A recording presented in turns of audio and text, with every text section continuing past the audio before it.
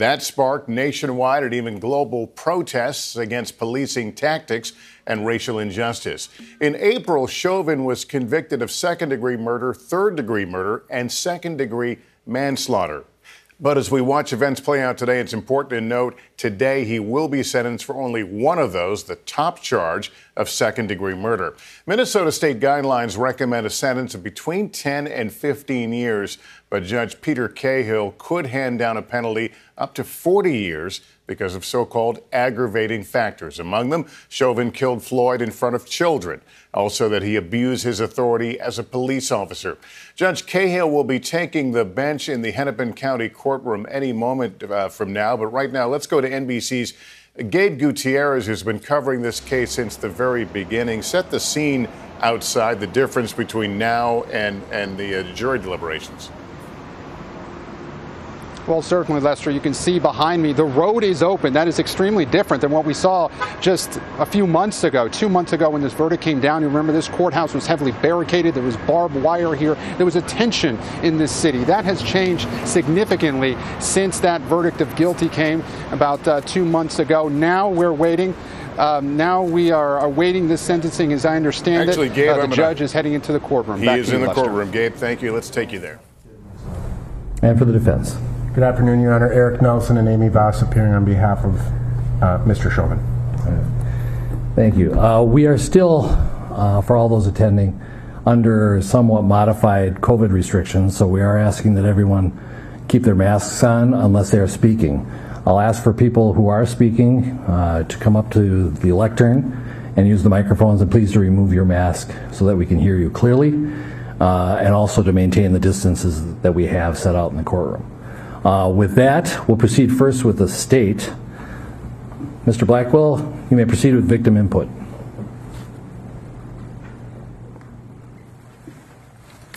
Your Honor, we have 4 victim impact statements. We will start with the 7-year-old daughter of George Floyd, Gianna Floyd, who will present hers by video.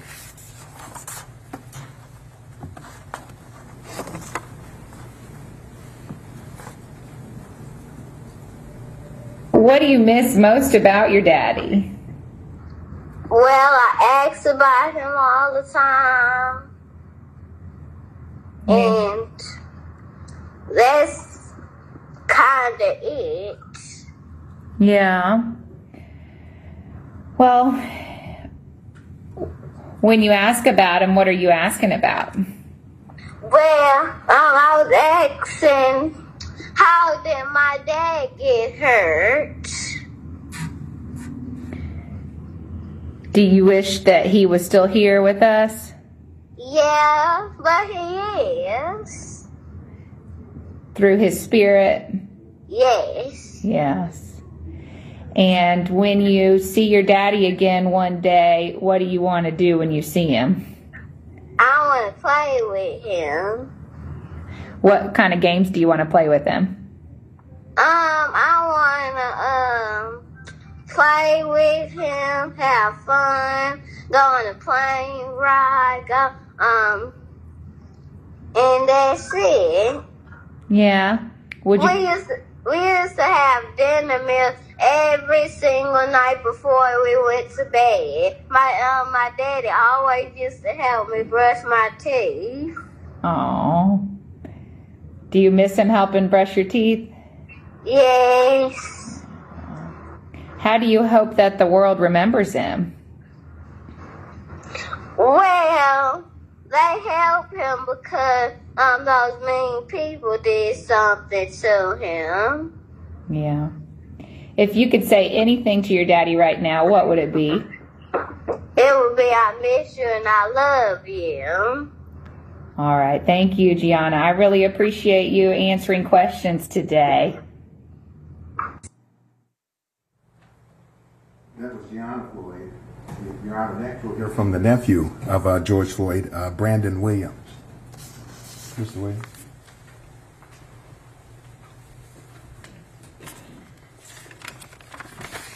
If you could begin by giving us your full name and spelling each of your names.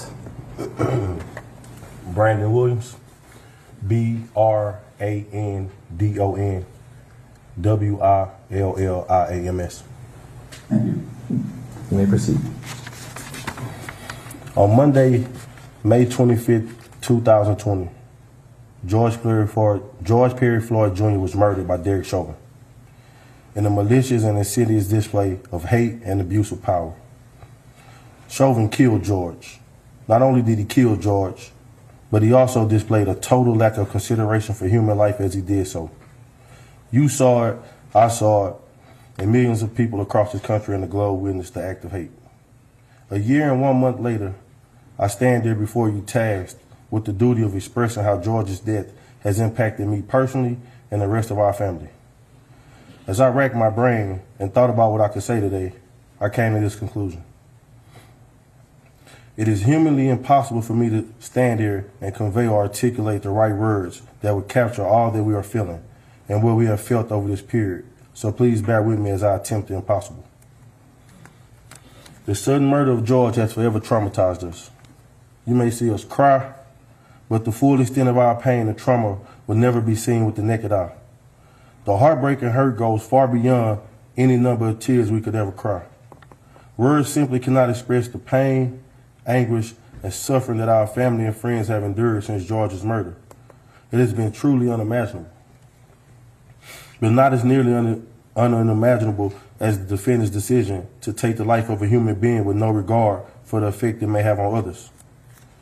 Although Chauvin will be sentenced today and spend time in prison, he will have the luxury of seeing his family again, talking to them, and he will likely get to spend time with them upon his release. These are all luxuries that my young cousin Gianna was robbed of when Chauvin made the active decision to kill her father. There will be no more birthday parties, no graduations, holiday gatherings, or other family celebrations. The laughter, hugs, guidance, advice, sense of security, and those opportunities to simply say I love you are forever gone. They say time heals all, and while I generally believe that saying, it's challenging to do so given these unfathomable set of circumstances. Before I conclude, I must highlight a few things.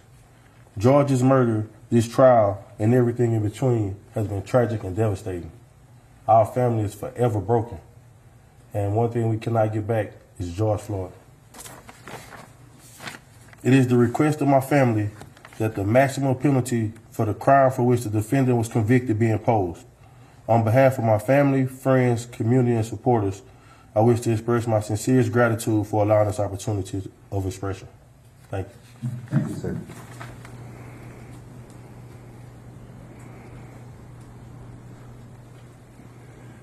Your Honor, first, just for the record, this wonderful lady standing here is a Hennepin County victim advocate.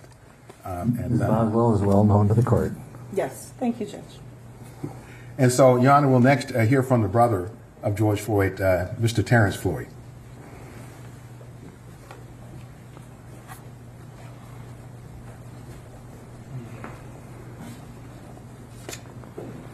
And Mr. Floyd, if you could state your full name, spelling each of your names.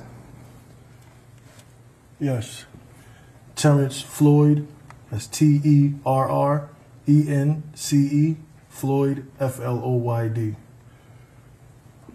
Go ahead.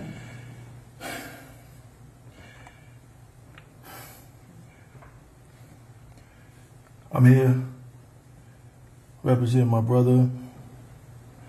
I'm from New York.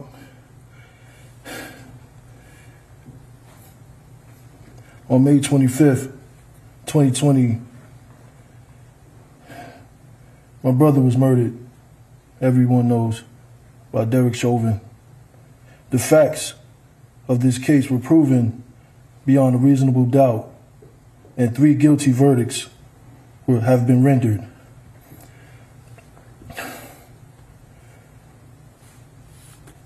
This situation has really affected me and my family.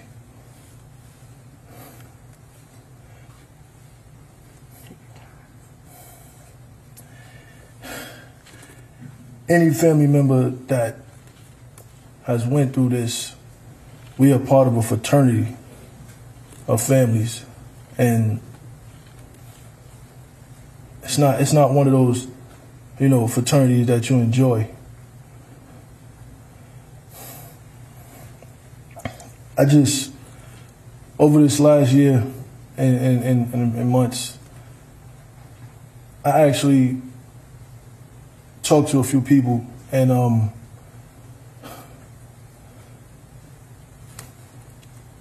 wanted to know from the man himself, why? What were you thinking? What was going through your head when you had your knee on my brother's neck? Why when you knew that he posed no threat anymore, he was handcuffed, why you didn't at least get up? Why you stayed there?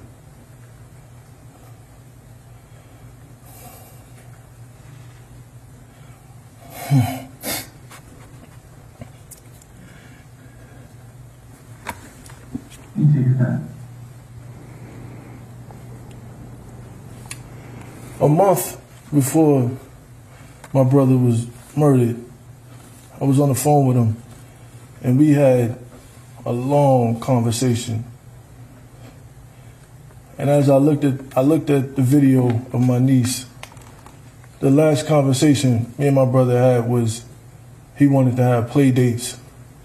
He wanted to plan play dates with Gianna and my daughter. And we started setting it up. That can't happen. And I have to, my daughter's still young, but I still have to explain to her, because this is history. This is a case everybody knows about. So she's gonna find out, and I'm gonna have to explain that to her. And I think that's, to me, harder than even just standing here, that I have to talk to my daughter and tell her, you know, about her niece, about her uncle, about the situation. That's basically reliving it all over again, years down the line.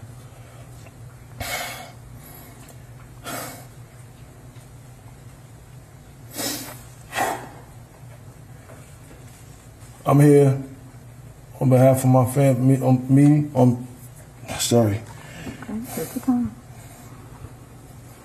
behalf of me and my family, we seek the maximum penalty.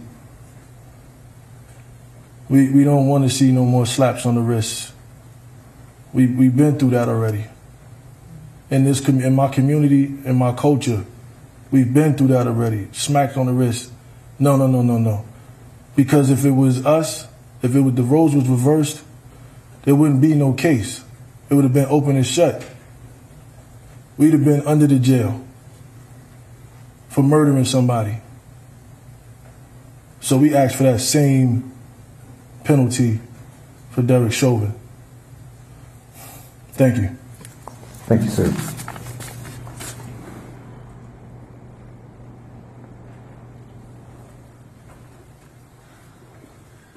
Your Honor, the final victim impact statement for the state will come from George Floyd's brother, Phalonis Floyd.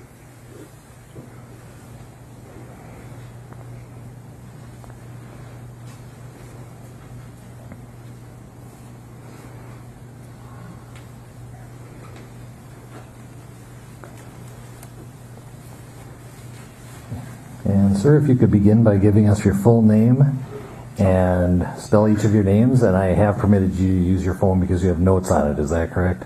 Yes, sir. All right, and you may proceed when you're ready. Giving us your full name first. Phalonis Floyd, spelled P-H-I-L-O-N-I-S-E, last name Floyd, F-L-O-Y-D. And you may proceed.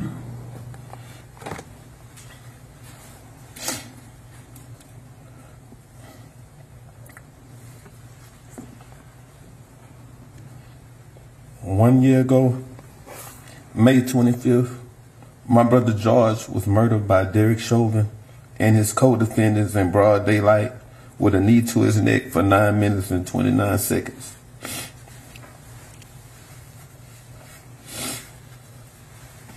I was a trucker, and immediately my life changed forever. I began to speak to the world for George from the United Nations, Africa, Canada, Japan, and so many other countries. Every day, I have begged for justice to be served, reliving the execution of George, while others begged and pleaded for Officer Chauvin to simply just allow George to take a breath. I haven't had a real night's sleep because of the nightmares I constantly have hearing my brother beg and plead for his life over and over again. Even saying, "They're going to kill me. Please, officer." Screaming for our mom. I have had to sit through each day of Officer Derek Chauvin's trial and watch the video of George dying for hours over and over again. For an entire year, I had to relive George being tortured to death every hour of the day, only taking naps and not knowing what a good night's sleep is anymore. I've been lifting my voice tirelessly every day so that George's death will not be in vain. Honorable Judge Peter Cahill, I thank you for allowing me to share this today. George's life mattered. So my family and I, most of all, my niece, Gianna.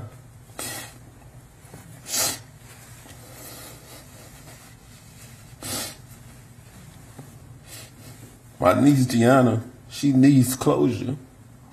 I'm asking that you please find it suitable to give Officer Chauvin the maximum sentence possible, charge that he has been found guilty for. My family and I have been given a life sentence. We will never be able to get George back. Daddy's our daughter's first love. He would never be able to walk Gianna down the aisle at her wedding, attend those magical moments of her life like a daddy-daughter dance, sweet 16 party, seeing her out for prom graduations, and she would never be able to have any personal memories with her father. With a smirk on his face and children present, Officer Chauvin used excessive force and acted against his training. Chauvin had no regards for human life, George's life. I stand before you today asking you to please help us find closure by giving Chauvin the maximum sentence possible, making sure he does his time consecutively without the possibilities of parole, probation, or getting out early for good behavior. Thank you. Thank you, sir.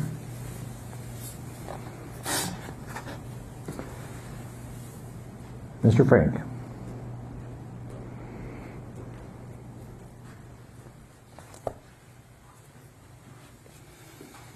Thank you, Your Honor. Here today, of course, for sentencing, gives us an opportunity to speak about other matters that I think are involved in sentencing and where we are in the criminal justice system in the processing of this case. As a member of an elected office representing the people of the state of Minnesota, as well as the people of the local community, I want to say a couple of things.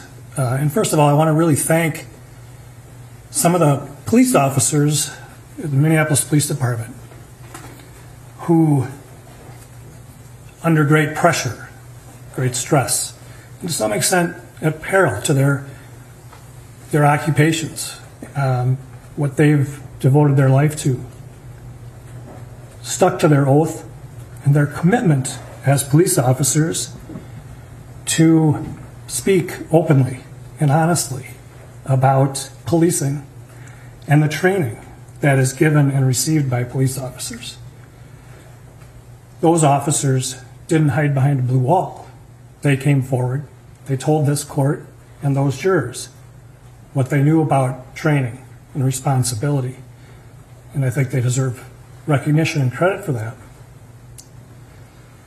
I would also like to thank members of the Bureau of Criminal Apprehension. Those agents get called in, great sacrifice to their personal lives. Whenever things happen, they go. They did that here, and under really extraordinary circumstances, completed a very professional and thorough investigation.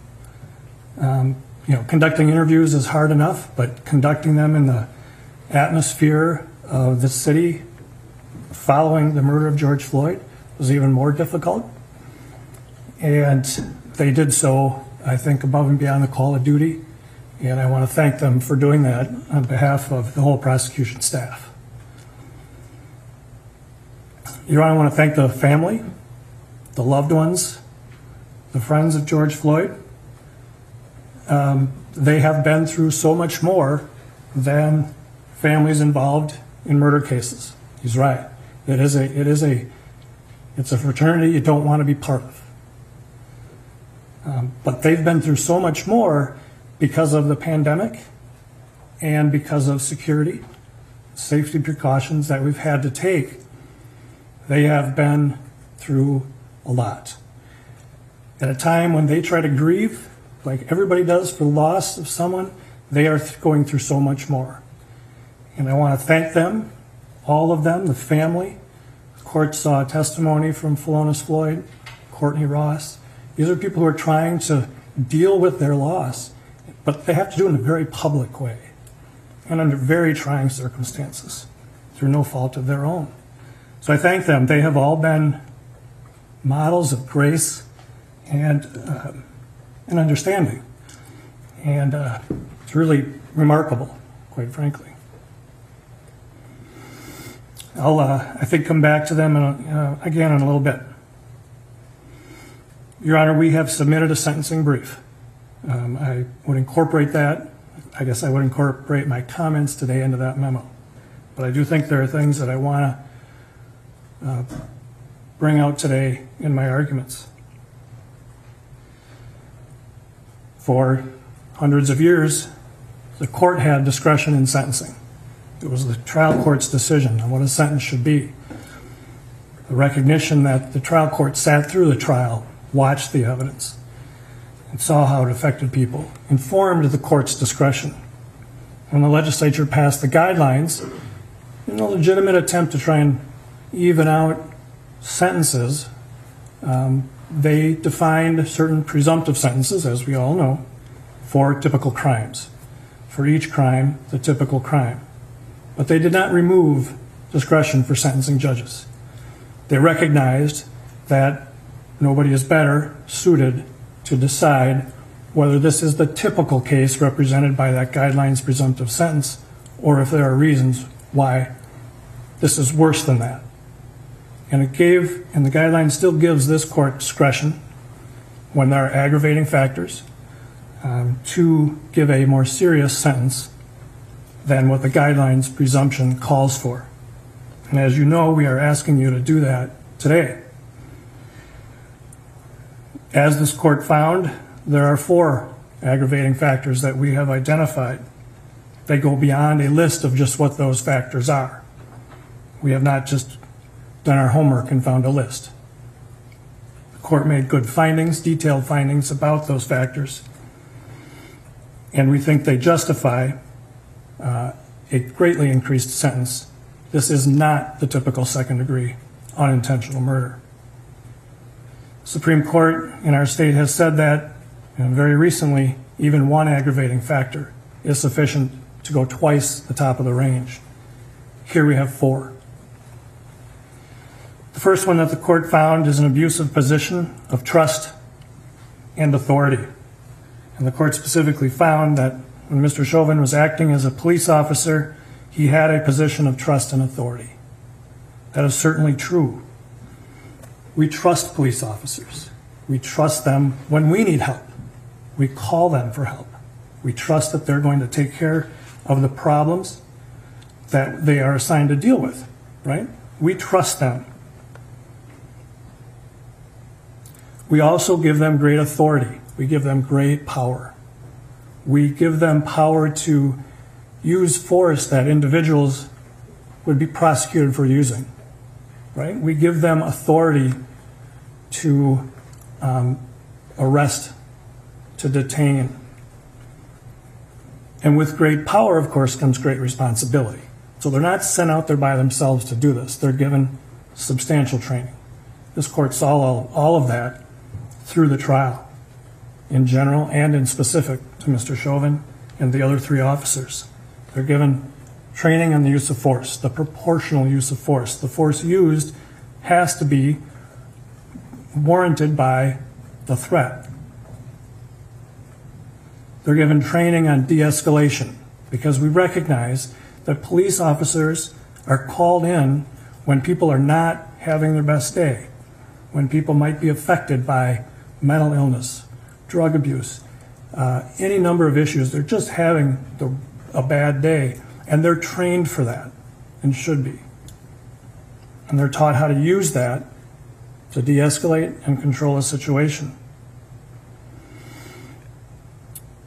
They're taught medical intervention. They're taught to provide medical attention to people who need it. Being a police officer is a difficult job. We ask a lot of them. It's a profession, there's no doubt about it. But we give them a substantial amount of training, and most officers do it right.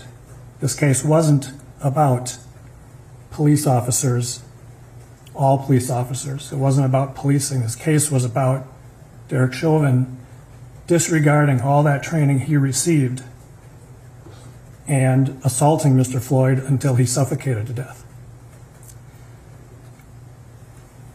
One of the things that you heard, Your Honor, and the jurors heard that can really encapsulate, I think, a very important issue here. 7 words. In your custody is in your care. And it's a real simple mantra. It's a real easy thing to remember. You're going to take custody of somebody, you have to provide care. You have to do it in a caring way. You can't simply disregard their care. Mr. Chauvin abused his position of trust and authority as a police officer by doing just that, just disregarding all his training. It was an abuse of that because what did he decide to do? We often are forced in this, criminal justice system to infer people's state of mind by their conduct and their statements. What was Derek Chauvin's end game here? What was the plan? It seems apparent the plan was hold him down until we can dump him in an ambulance and no longer have him be our problem. You recall he said to Charles McMillan, he's a big guy, might be on something. That's it. He held Mr. Floyd down as Mr. Floyd begged for his life. He had the other officers help in that regard.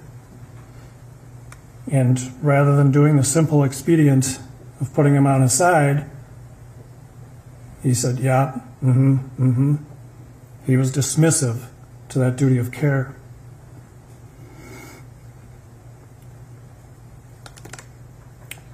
We trust that arrestees will be treated with respect, reasonable force, and that their medical needs will be addressed. I'm paraphrasing from the court's findings. That trust was violated.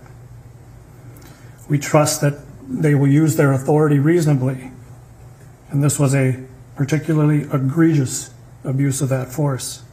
Again, paraphrasing the court's findings. The typical second-degree murder does not involve that extent of abuse of a dearly held position of abuse or a position of authority and trust by the community and by individuals of the community. Your Honor found that Mr. Floyd was treated by Mr. Chauvin with particular cruelty. I think tortured is the right word. We know that, we've all seen it. Mr. Floyd did not want to be in the back seat. That's it. That's the rub. It was the need to get him in that back seat no matter what. And we all saw that once he was pulled out of that back seat, he calmed right down. He even willingly went down to the ground. I'm going down, he said. And he went down to the ground, not fighting, not punching. And he was placed initially on his side. He's already handcuffed. He's placed on his side in the recovery position, like he should be, because he's trying to breathe. And then quickly placed prone on the ground, face down. Mr. Chauvin put his left knee on George Floyd's neck, his right knee on George Floyd's back, face down on the pavement. Had Officer King sit on Mr. Floyd's waist area, and had Officer Lane hold his feet down. You can even see Mr. Floyd trying to pull his feet up. We all are going to fight to breathe. Everybody knows that fear when you all of a sudden realize you're having trouble breathing. It's just innate, right? We want to survive. We know we have to breathe. And there's an automatic reaction when you begin to feel like that is threatened. And you can see Mr. Floyd going through that. He tries to pull his feet up. But he's held down by these three officers while Officer Tao is looking on. And later, of course, goes to keep the people who want to help away. He's placed face down on this pavement so harshly that it rubs the skin off his face. He has injuries to his face from being face down on that pavement. He has injuries to his knuckles from just trying to lift himself up. And he's telling Officer Chauvin, I can't breathe. I'm dying. And Mr. Chauvin's response was, And all this time, I mean, imagine what Mr. Floyd is going through. If we're going to talk about particular cruelty and torture, really try to appreciate what he's going through. He knows he's suffocating. We all know that feeling of not being able to breathe enough. And he's begging, he's pleading, and he's being ignored. His concerns are being dismissed by somebody who has taken custody but not care. He was kept in that prone position for 9.5 minutes and was suffocated. There's no other way to say it. That's particularly cruel. That is more cruel than a typical second-degree unintentional murder. Significantly more. This is not a momentary gunshot, punch to the face. This is 9.5 minutes of cruelty to a man who was helpless and just begging for his life. This court found that there were children present,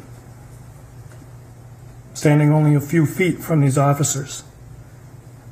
These children, who were ages 17 and one child age 9.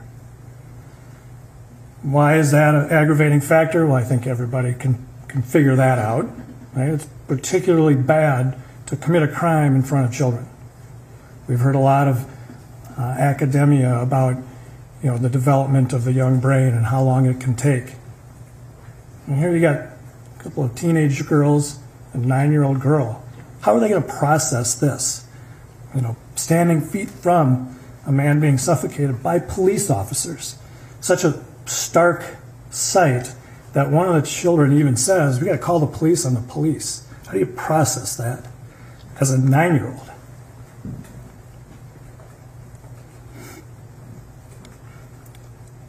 The children were not only present watching a man die.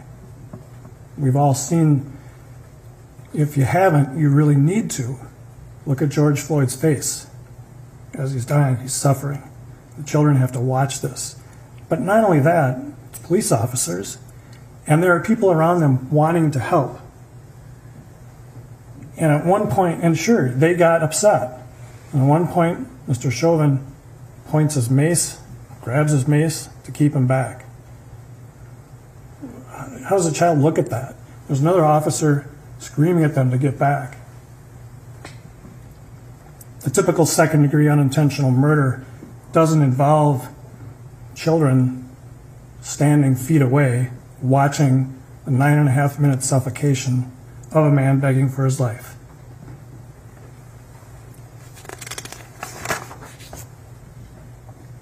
This court also made a finding that the defendant committed the offense with the involvement of 3 or more other persons. Lane and King were involved directly in the restraint, and that Tao kept the bystanders at bay. I've already talked a little bit about Lane and King's role in holding Mr. Floyd down. They recognized that he was pulseless, that Mr. Floyd was pulseless at one point, and yet really made no effort to take care of the person in their custody. Officer Tao watched most of the suffocation and then only went over to keep people from giving help. One person who is identified as a medical trained firefighter for the city of Minneapolis, and that was dismissed. Like, what, are we going to believe her? So they kept trained medical people from providing help. These were all uniformed peace officers, adding to that abuse of trust and authority. Your Honor, I know the defense has asked the court for probation. I'm not going to spend a lot of time arguing that. It's so outside of the realm of, I think, real possibility. This is a murder. I understand some of the arguments made on behalf of Mr. Chauvin. I understand, well, no, I can't understand what his family members and friends are going through. I can't. But it's certainly not enough for a departure to probation for a second-degree murder. We believe, Your Honor, that these four aggravating factors and the findings that the court has made certainly justify an upward departure because there are four of them, not standing alone, but in a sense, not overlapping, but coming together to show this is not the typical second-degree murder. This is egregious. And this justifies a double upward departure. From the top of the box, which is 180 months, we're asking the court to do a double departure, recognizing all four factors, to 360 months. As I mentioned before, Your Honor, this is sentencing. This is the time for victims, right? This is the time for the loved ones of the victim and the community to have a say. Again, I commend this family.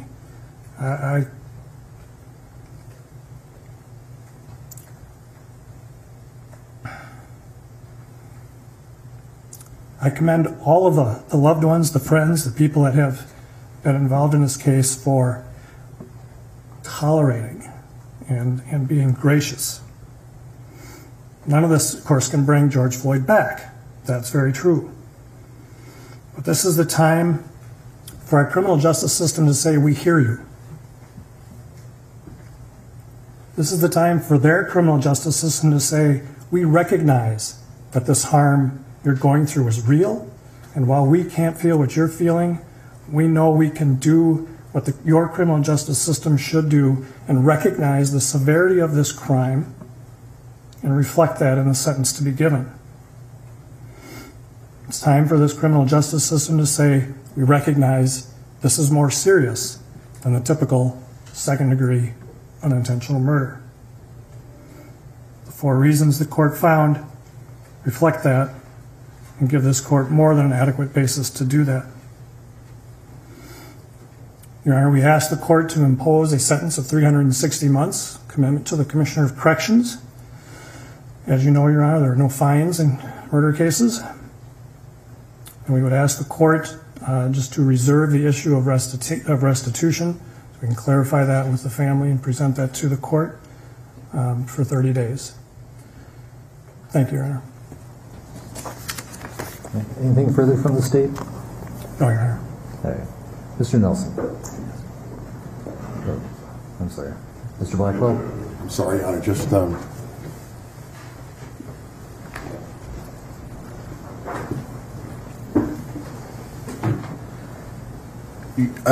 thank you, Your Honor. Your Honor, at this time, the defendant's mother, Carolyn Palenti, would like to address the court. If you could state your full name, spelling each of your names, and proceed when you're ready. Carolyn, Carolyn, Palenti, Pawlenty. I am the mother of Derek Chauvin. I am here to speak on behalf of my entire family. On November 25th, 2020, not only did Derek's life change forever, but so did mine and my family's. Derek devoted 19 years of his life to the Minneapolis Police Department. It has been difficult for me to hear and read what the media, public, and prosecution team believe Derek to be an aggressive, heartless, and uncaring person. I can tell you that is far from the truth. My son's identity has also been reduced to that as a racist. I want this court to know that none of these things are true and that my son is a good man. Derek always dedicated his life and time to the police department. Even on his days off, he would call in to see if they needed help. Derek is a quiet, thoughtful, honorable, and selfless man. He has a big heart, and he always has put others before his own. The public will never know the loving and caring man he is, but his family does. Even though I have not spoken publicly, I have always supported him 100% and always will. Derek has played over and over in his head the events of that day. I've seen the toll it has taken on him. I believe a lengthy sentence will not serve Derek well. When you sentence my son, you will also be sentencing me.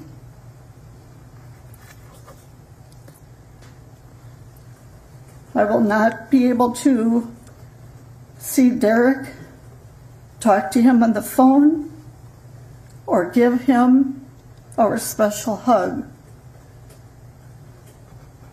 Plus the fact that when he is released, his father and I most likely will not be here.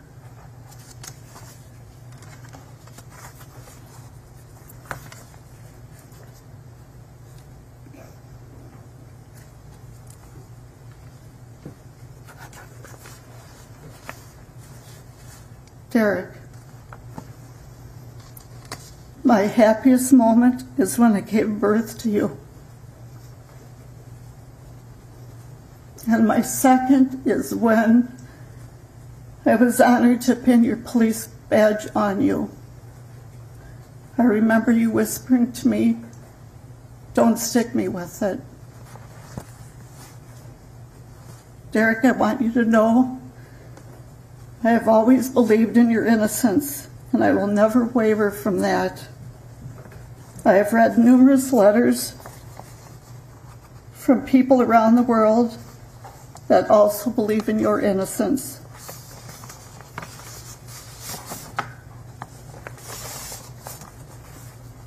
No matter where you go, where you are, I will always be there to visit you. I promise you I will stay strong, as we talked about, and I want you to do the same for me. I will do what you told me to do, take care of myself, so I will be here for you when you come home. Remember, there is no stronger bond or love than a mother's love. One final thought I want you to remember. Remember, you are my favorite son. Thank you for your time. Thank you. Mr. Nelson.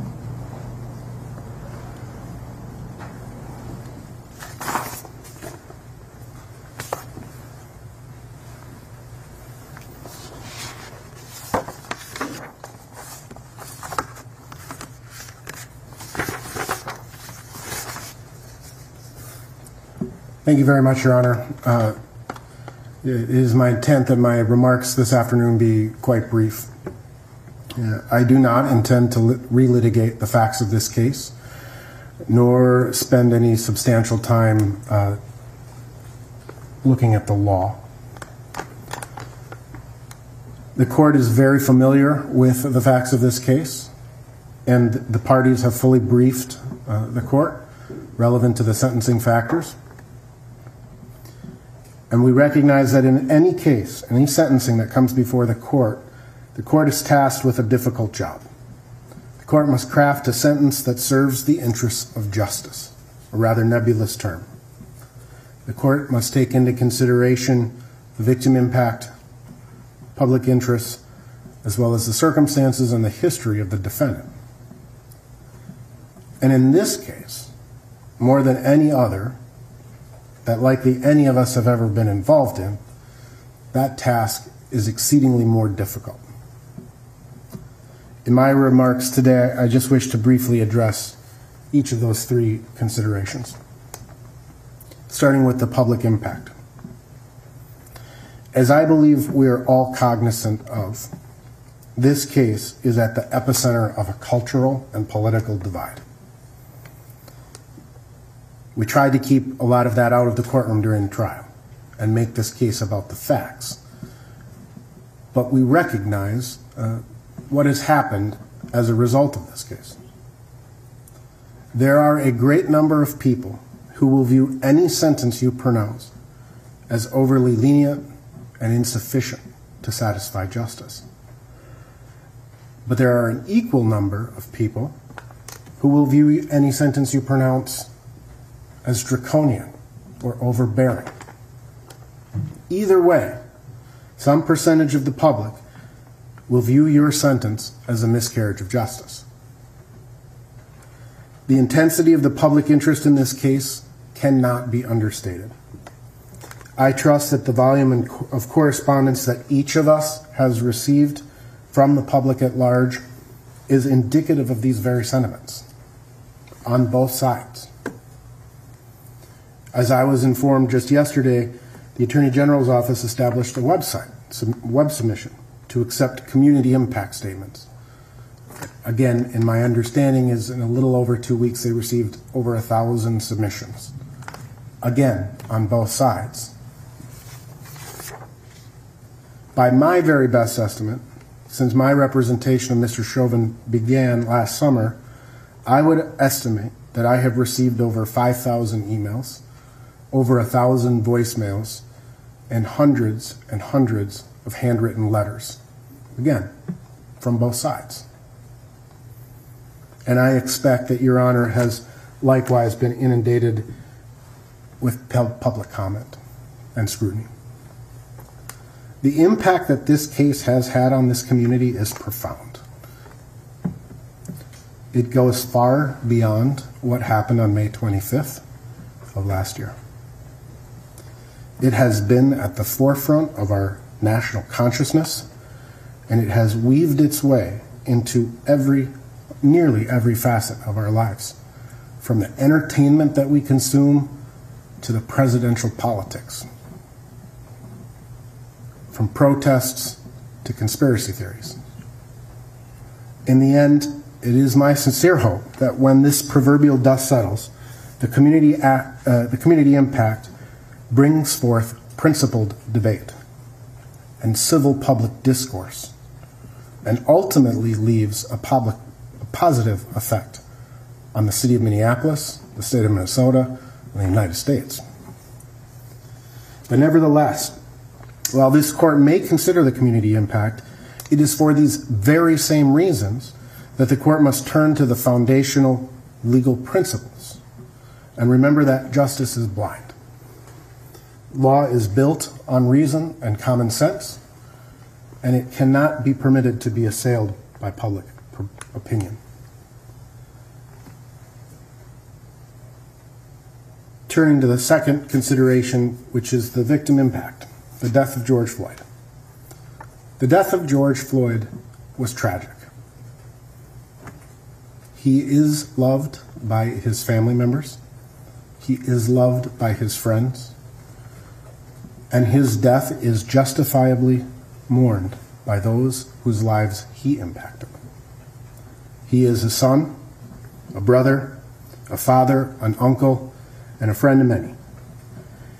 And as the court heard today, the impact and the loss of his life, simply just, it can't be simplified. And it will take time. Finally, Your Honor, the court must take into consideration, just like it has to take into consideration the aggravating factors, it needs to take into consideration the mitigating factors. And the mitigating factors as set forth by the sentencing guidelines really point to the TROG analysis, essentially, ultimately in this case. We're not going to spend a lot of time, again, arguing for a probationary sentence. That's briefed. But that being said, when we look at the TROG factors, who is Derek Chauvin?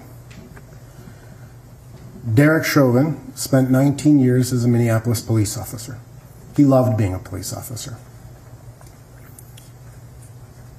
I was contacted during the course of my representation and have had numerous conversations with his fellow police officers or fellow police officers that worked with Derek, some retired, some still active.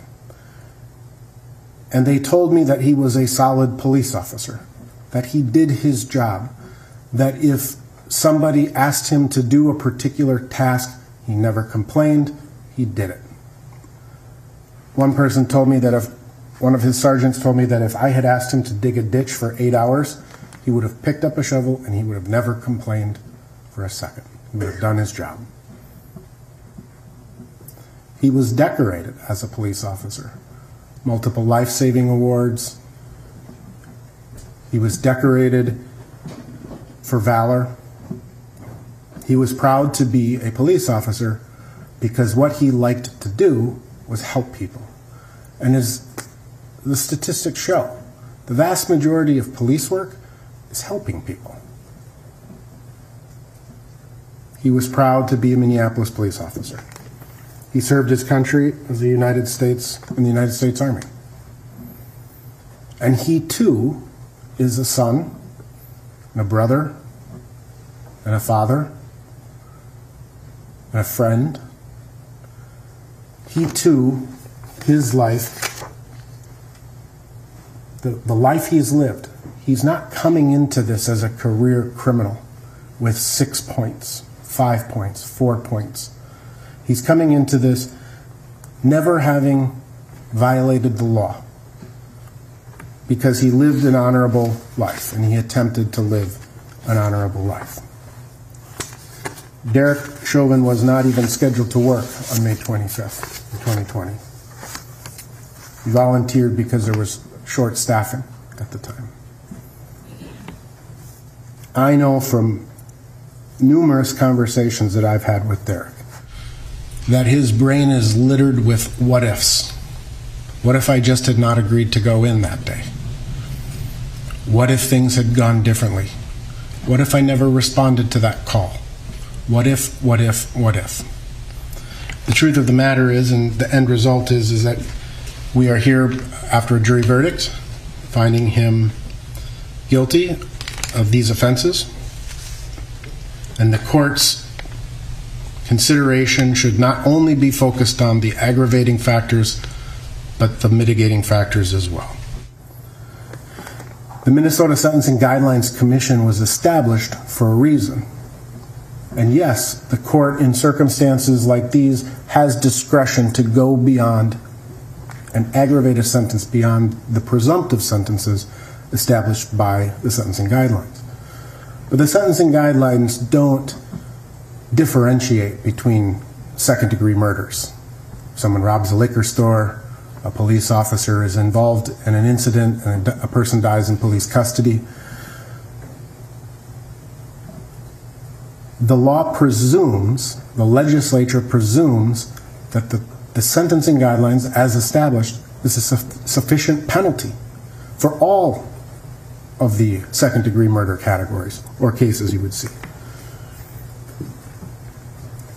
From 2019 back to 2010, a total of 90 people were sentenced for second-degree murder.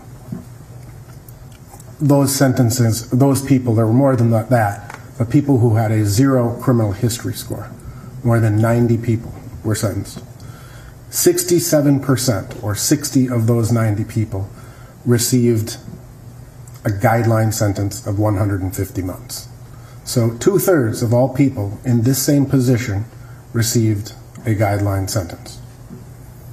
20% received an aggravated sentence, 18 of the 90, and 13% or 12 individuals were granted mitigated departures. So if the legislature and the intent of the sentencing guidelines is to eliminate sentencing disparity, the law should presume that the guideline sentence is what is appropriate in this case. Judge may take into consideration at this point those aggravating factors, but you have to counterbalance them, which is the goal of the law, with the mitigating factors. I know that this has been an incredibly difficult case for the Floyd family to have to endure. The state of Minnesota, likewise, the prosecutors in this case have endured quite a bit, as has Mr. Chauvin's family. This is a case that has changed the world to some degree, and I hope it's positive. But it's my hope that the court follows the sentencing guidelines, applies the law in a reasoned manner, and imposes a just sentence. Actually, Mr. Chauvin, would you join Mr. Nelson at the lectern?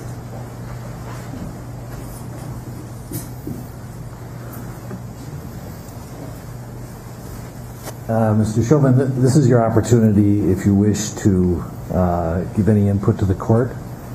And so I turn it over to you and your attorney. Thank you, Your Honor. At this time, due to some additional legal matters at hand, I'm not able to give a full formal statement at this time. But very briefly, though, I do want to give my condolences to the Floyd family. There's going to be some other information in the future that would be of interest, and I hope things will give you some peace of mind. Thank you. And I'll note that I did read your comments in the pre-sentence investigation as well. Thank you. All right, we are going to take a 15-minute recess so that I can complete the sentencing order based on what I've heard today. And let's reconvene at 2:45. We're in recess.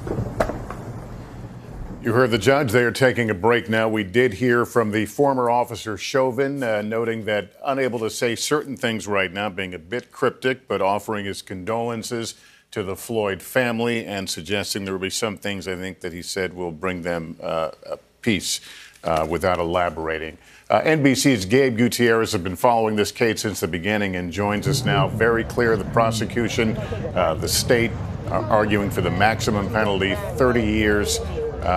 Lawyers for Chauvin asking for time served and probation. You have moved from where we saw you earlier. You've got quite a crowd. Describe the scene. Yeah, Lester. So we moved here a few minutes ago as this crowd began to gather here. So what they wanted to listen to this in this square, actually it's right outside the courthouse, and they've been listening through a speaker here, and they've been reacting as we hear this sentencing unfold. And I just spoke with family over here. You guys came here from Chicago, right? Yes, we did. So what's your name, sir? Willie Burton. What's your reaction to what you've heard so far? They just took a break. I know you were not listening to the last few seconds, but former Officer Chauvin spoke very briefly. And I just wanted to get your thoughts. Why was it so important for you to be here, and what do you think will be an appropriate punishment? I'm here today from the city of Chicago. I brought my daughter. My daughter is somebody of the autistic spectrum, and I want to make sure she feels, breathes, and knows what justice looks like and sees it from the ground level. Justice is a long process. We have to make sure our kids are partner with that process. But today is a very important step on people realistically seeing if the government and the city and the state is going to hold themselves accountable to make sure that we see what real justice looks like and not twisted justice. So the prosecution has come back and they have said that they would want to see 30 years in prison for former Officer Chauvin. The defense has said that they would want probation and time served. They're arguing that, you know, he's already served his time and they want probation. What's your reaction to that? What do you think would be appropriate? Would you want to see on the higher end, or what are you thinking for the sentencing here? What would be appropriate is whatever message is sent to police across the nation to make sure that they don't do this, that they understand what de-escalation looks like. If this can't send a signal to show that this doesn't need to happen again with police doing senseless killings, then the message wasn't served today in relation to the sentencing. Thank you, sir, very much for talking to us. We really appreciate it. So, Lester, this is, you know, they're waiting here to see what the sentence will be handed down. Lester, as you know, we were here 2 months ago in this very spot, actually, right outside the courthouse, and it was a similar scene as a smaller crowd this time. But back then, people were listening to the verdict come down, and there were cheers that erupted. I can tell you, you know, when we heard speaking of the people here in the crowd, they would want to see on the higher end Chauvin be sentenced to at least 20, 25 years. Again, prosecutors asking for 30. He faces a maximum of 40 years in prison. As you've reported, Lester, prosecutors, you know, they say because of aggravating factors, he should get on the higher end of that of those sentencing guidelines. But again, there is high anticipation here. This is a community that has been waiting for this sentence to be handed down for quite a while. Again, they're taking a break now while we wait for court to resume. Lester? All right, Gabe, thanks very much. Mary Moriarty is a former chief public defender for Hennepin County. Mary, thank you for being with us. Let's talk about those aggravating factors. Clearly, the Assistant Attorney General made it very clear this is not, in his view, a typical second-degree murder case. How important are these factors in determining the sentence? They're extremely important, and I think the judge gave us a heads up about that when he wrote a memo after he found 4 of the 5 aggravating factors that the Attorney General was looking for. So he wrote that he thought that Derek Chauvin abused his position of trust as a peace officer, and he also wrote quite a bit about the particular cruelty that Chauvin inflicted upon George Floyd, that this was a lengthy death, that George Floyd had been begging for his life, that it must have been terrifying. And so I think we're about to hear Judge Cahill directly address Chauvin and I believe talk about these aggravating factors. We have, I don't want to presume what the judge will decide here, but typically in a murder case like this, will the judge have already really come upon a number before actually addressing the court? I don't know that there's a typical murder case like this, but yes, I'm pretty sure that Judge Cahill already knows the number that he is going to give. He has spent a lot of time researching. Remember that both sides did file memos, pretty extensive memos on what they wanted the sentence to be. He's also had an opportunity to look at that defense memo pretty closely, which it was interesting to me because I would describe it as being as very defiant, which you could see throughout what we've already seen. Even from Chauvin's mother, who I don't think, I mean, it might have been good for Derek Chauvin to hear his mother there to support him, but she maintained that narrative that he did nothing wrong. You heard no empathy from her towards the Floyd family.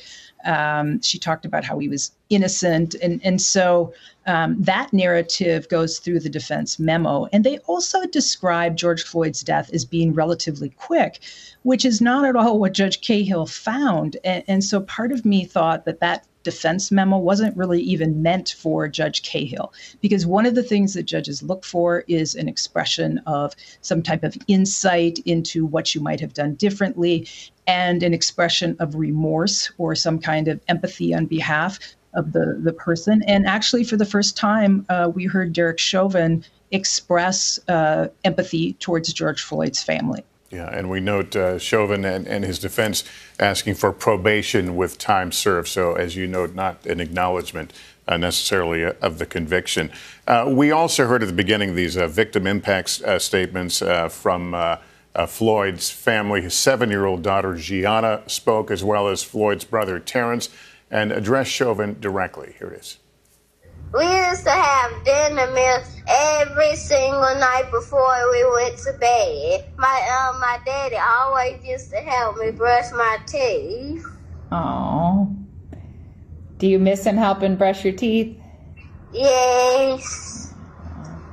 How do you hope that the world remembers him? Well, they help him because those mean people did something to him. Yeah. If you could say anything to your daddy right now, what would it be? It would be, I miss you and I love you. I actually talked to a few people, and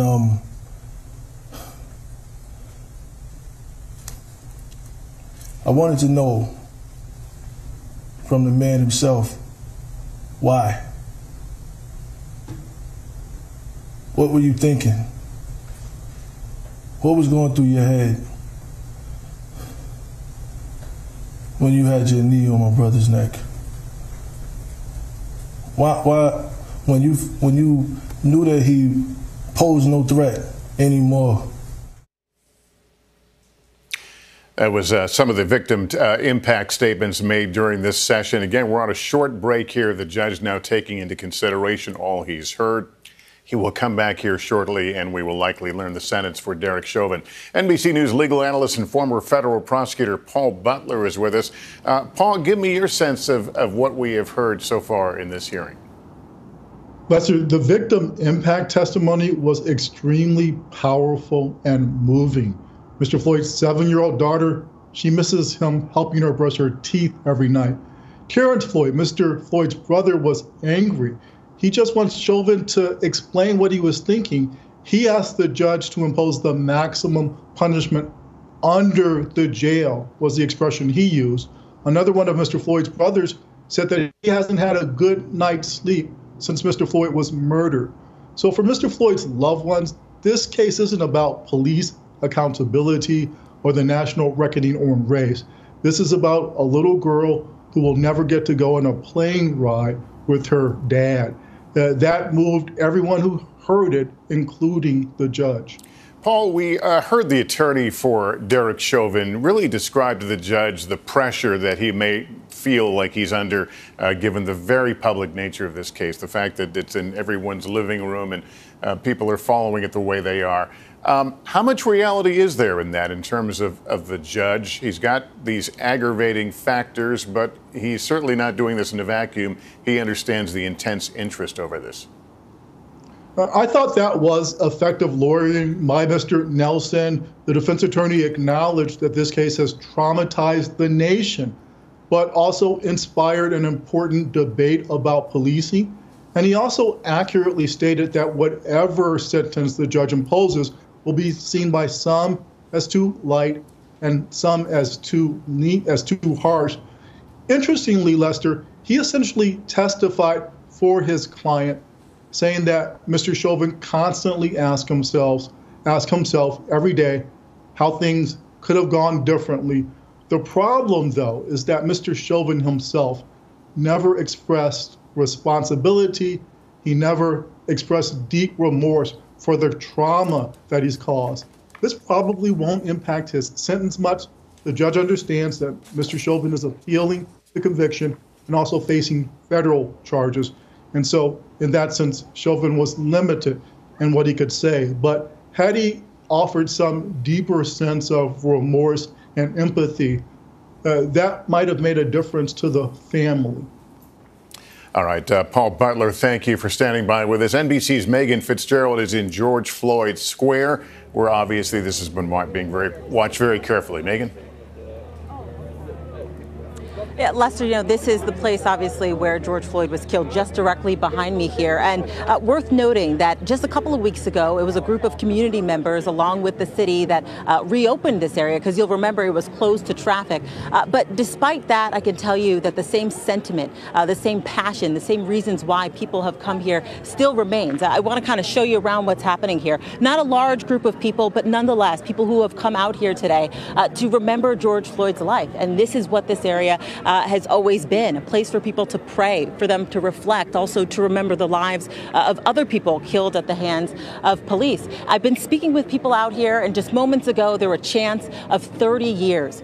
For many people, a high sentence is closure for them. Of course, we know that the other 3 officers will stand trial in March. But for them, you know, this is a big day. This is a day that sort of wraps it all up. The officer that kneeled on George Floyd's neck for 9 minutes and 29 seconds, the power of being in this location when they hear the verdict is something that they say can't be compared. So people are here with their cell phones out, waiting and hoping, they say, for a just verdict of 30 years, something they say will send a message to the nation. Megan Fitzgerald in George Floyd Square for us as we all wait. Judge Cahill still in chambers right now. We expect to see him again shortly, and this sentencing will go forward. I want to bring in NBC legal analyst Danny Cevallos. Danny, I want to get your thoughts, but especially on hearing from former Officer Chauvin's mother, you know, what effect that may or may not have in your view. It was definitely a very sympathetic moment for Derek Chauvin's mother, but it may not have played well with the judge, because sentencing judges don't want to hear someone get up and say how this sentencing will hurt me. I'm going to lose out because I'm losing a son. That's the kind of thing that judges might not take the right way, because it's really about either remorse or the harm that was done to the victim. So while I have all kinds of sympathy for Derek Chauvin's mom, and look, it's hard to get up there, and this is probably the hardest speaking moment of her life. You know, for Derek Chauvin, the defense probably hopes that she didn't push the judge to think that, oh, this is just about my loss of my son, and how my son's life has changed and how my life has changed. You know, sentencing is really, really a challenging time for both sides. But as defense counsel, it's your duty to put every speck of information out there that may help your client that the judge would allow in. Danny, thank you very much. We'll ask you to continue standing by as we stand by and await the return of the judge and for this sentencing to go forward.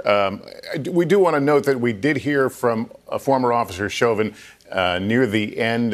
First time we've heard any substantial words from him. Even so, he was a bit guarded, seeming to be acknowledging an appeals process. But here's what he said in the court. Thank you, Your Honor. At this time, due to some additional legal matters at hand, I'm not able to give a full formal statement at this time.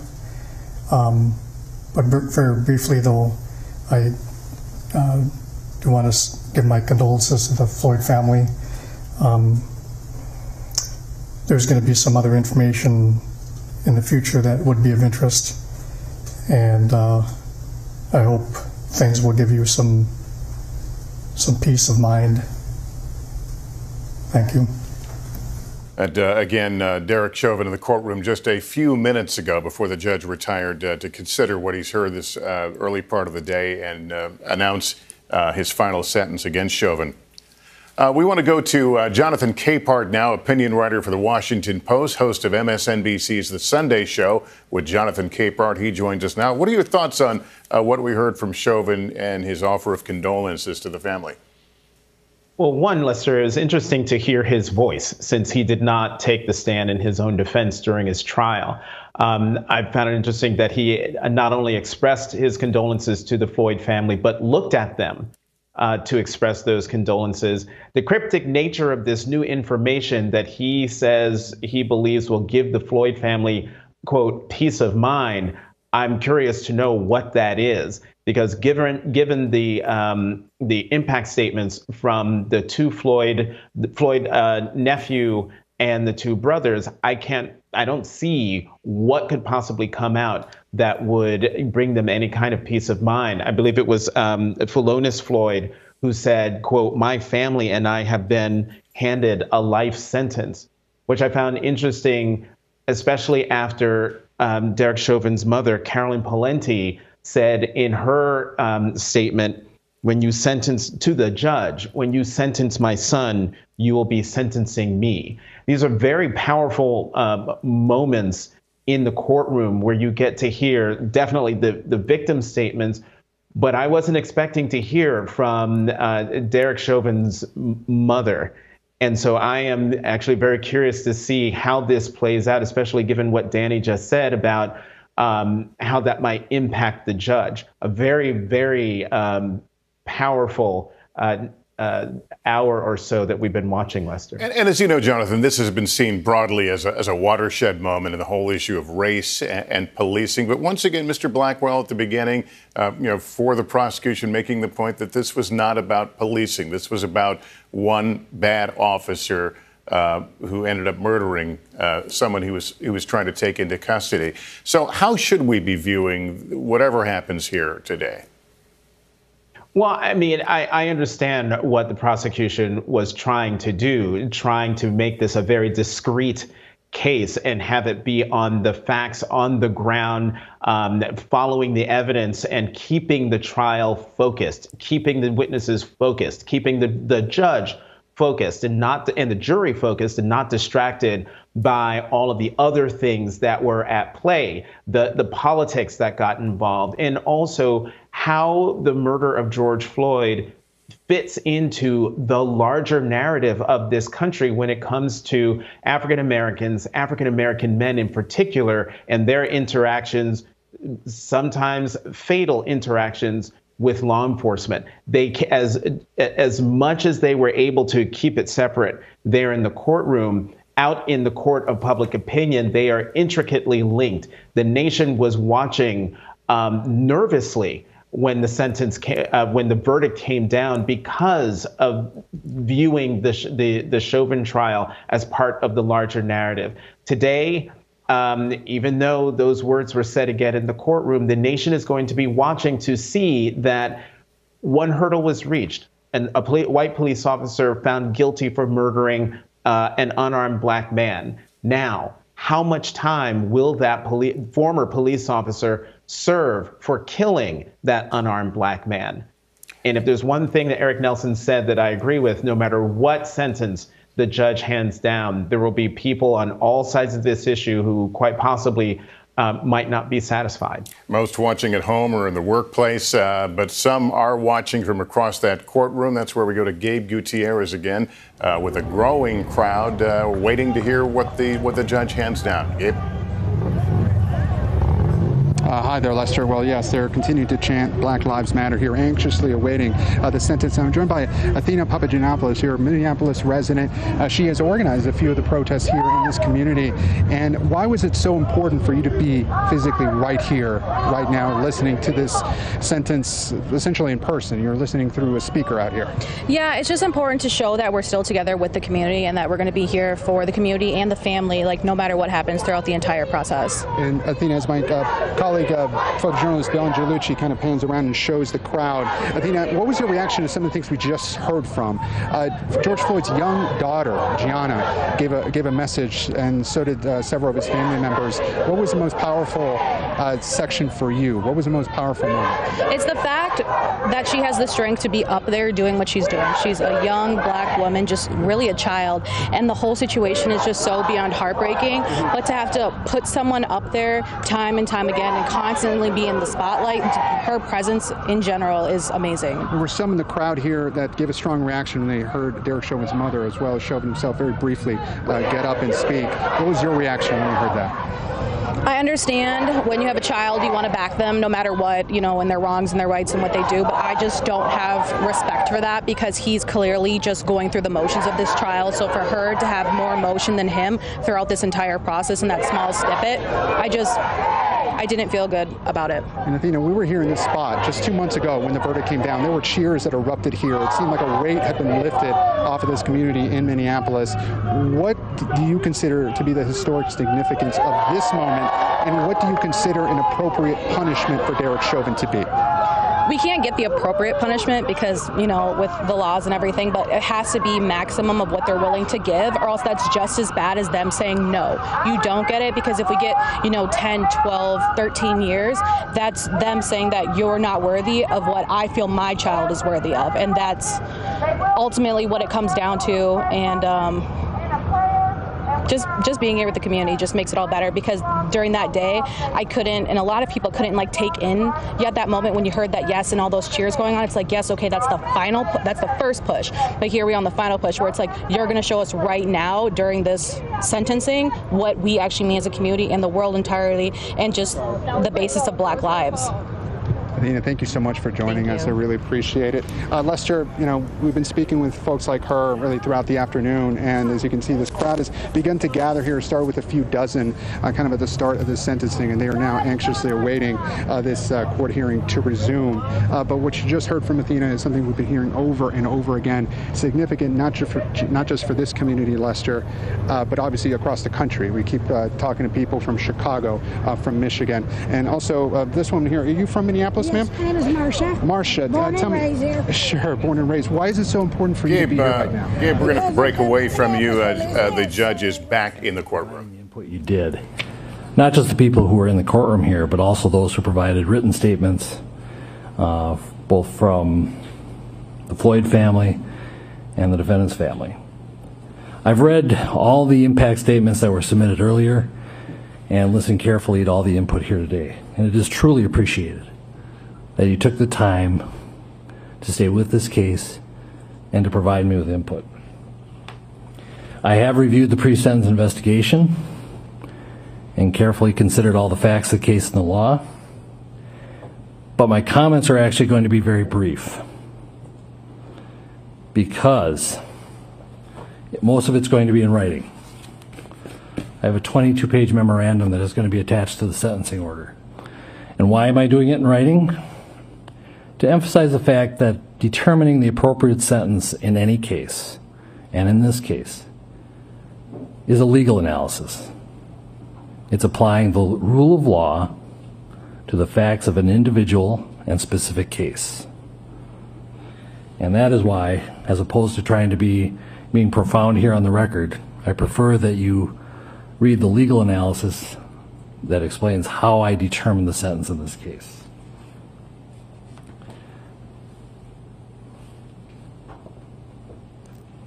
What the case is, or what the sentence is not based on, is emotion or sympathy. But at the same time, I want to acknowledge the deep and tremendous pain that all the families are feeling, especially the Floyd family. You have our sympathies. And I acknowledge and hear the pain that you are feeling. I acknowledge the pain not only of those in this courtroom, but the Floyd family who are outside this courtroom and other members of the community. It has been painful throughout Hennepin County, throughout the state of Minnesota, and even the country. But most importantly, we need to recognize the pain of the Floyd family. I'm not going to attempt to be profound or clever, because it's not the appropriate time. I'm not basing my sentence also on public opinion. I'm not basing it on any attempt to send any messages. A trial court judge, the job of a trial court judge is to apply the law to specific facts and to deal with individual cases. And so, Mr. Chauvin, as to count one, based on the verdict of the jury finding you guilty of unintentional second-degree murder while committing a felony under Minnesota Statute 609.19 subdivision 2 paren 1, it is the judgment of the court that you now stand convicted of that offense. Pursuant to Minnesota Statute section 609.04, counts 2 and 3 will remain unadjudicated as they are lesser offenses of count 1. As sentenced for count 1, the court commits you to the custody of the Commissioner of Corrections for a period of 270 months, that's 270, That is a 10-year addition to the presumptive sentence of 150 months. This is based on your abuse of a position of trust and authority, and also the particular cruelty shown to George Floyd. You are granted credit for 199 days already served. Pay the mandatory surcharge of $78 to be paid from prison wages. You're prohibited from possessing firearms, ammunition, or explosives for the remainder of your life. Provide a DNA sample as required by law. Register as a predatory offender as required by law. And then you will receive a copy of the order and also the attached memorandum explaining the court's analysis. Anything further from the state? If this needs to be said, we just ask that it be executed forthwith. Defendant is remanded to the custody of the sheriff to be transported back to the DOC or whichever custody is currently holding him. Anything for the defense? No, Your Honor. All right. Thank you. We are adjourned. The judge not reading his full sentencing memorandum and getting virtually right to the sentencing and sentencing Derek Chauvin, the former Minneapolis police officer, to 22 and a half years in prison. That is less than the maximum, but certainly far more than Chauvin and his attorneys were asking for. Let's go to Gabe Gutierrez right now, who is across the street from the courthouse, where we've been watching a growing crowd. Assume the word is getting there now. What's the reaction you're seeing? Hey, Lester. Well, I should let you know this crowd is maybe on a 30-second delay from where they've been hearing, so it's just starting to spread through the crowd right now. It was quiet. People kind of taking it all in, waiting to kind of process, and I'm trying to listen for some reaction now. But the young woman we just spoke with a short time ago, Athena, you were just listening to it. So 22 and a half years, the sentence handed down to Derek Chauvin. That is 10 years more than the recommended guidelines. You just heard what the judge had to say. What's your immediate reaction? I'm taking this as a win for my community right now. We needed this. It could have gone just so far left that there was no coming back. He said, that he's not doing this, for the public, but he knew he really, really had to. It just had to be done this way, and I'm really so thankful for my community in the world and just showing that we can't go on like this. But I also take a second back to think about all of the other people this has happened to with the knee on the neck since George Floyd. So I'm taking it as this is a small victory right now, and I'm just so appreciative. But it's going to take me a second to process it and be like, okay, you have 22 years for him. Now let's move forward with who has continued to do this after. Thank you very much, Athena. I really appreciate you talking to Lester. And I was just starting to speak with the Minneapolis resident right before the hearing came back. And ma'am, hi, how are you? They gave 22 and a half years, ma'am, is what they just gave him. So the word is trickling out here, Lester. Ma'am, what's your immediate reaction? Derek Chauvin sentenced to 22 and a half years in prison. Maybe he set an example out of other dirty cops here. It's good that it's bad what he did, but he's not shot other black men here. They say he has no criminal charges, which is true, but the police they didn't charge him for it. Right. Well, thank you, ma'am, very much for talking to us. I know it's kind of hard to get some information here, but 22 and a half years. Thank you very much, ma'am. So, Lester, again, kind of a situation here where we're trying to get as much reaction as we can. And again, word is starting to trickle out. The judge said the sentence first in months, so people are trying to make the calculation here again to 22 and a half years. But, sir, the situation here, the sentence just handed down 22 and a half years. We just spoke with this gentleman from Chicago. What's your reaction? Guilty was served.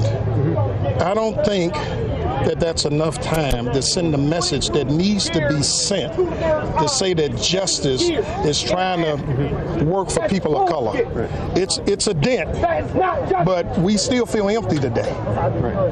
We feel empty because it still feels like twisted justice in which we're all so accustomed to, but we did get a guilty, and then we did get time, but we just feel void today. it still feels void. Thank you very much, sir. So, Lester, again, some conflicting feelings here. Some folks, you may be able to hear somebody behind me. There's a bit of anger here that they wanted more. Certainly, many people in this community, they had wanted the maximum, up to 40 years. Legal experts, of course, said that wasn't likely. Prosecutors asked for 30 years. So again, 22 and a half years for Derek Chauvin on that second-degree murder charge. A mixed reaction so far. Some people saying it was enough, so they wanted more than 20 at least. Others, as you can hear in the distance, perhaps there is some anger. They wanted more, Lester. So we're continuing to get reaction here as this crowd continues to grow. But for now, I'm going to send that back to you, Lester. All right, Gabe, thanks very much. 22 and a half years. That would put Mr. Chauvin at 67 when he is released from prison. Let's go to Paul Butler right now.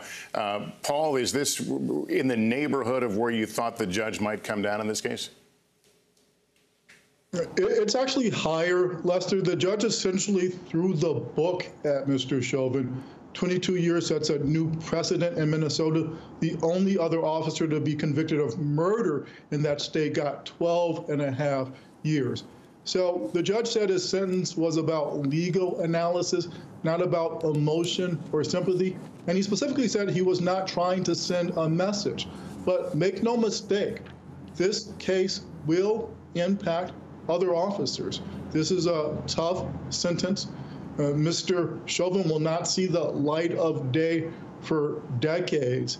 And hopefully that will impact how other officers approach their jobs, knowing that when they violate their badge, abuse the public trust in the way that Mr. Chauvin did, there will be serious consequences. All right, Paul Butler, thank you for being part of our coverage. That concludes our breaking news coverage of the sentencing of Derek Chauvin for the murder of George Floyd. We'll have much more, of course, when I see you back here for NBC Nightly News. For now, I'm Lester Holt in New York.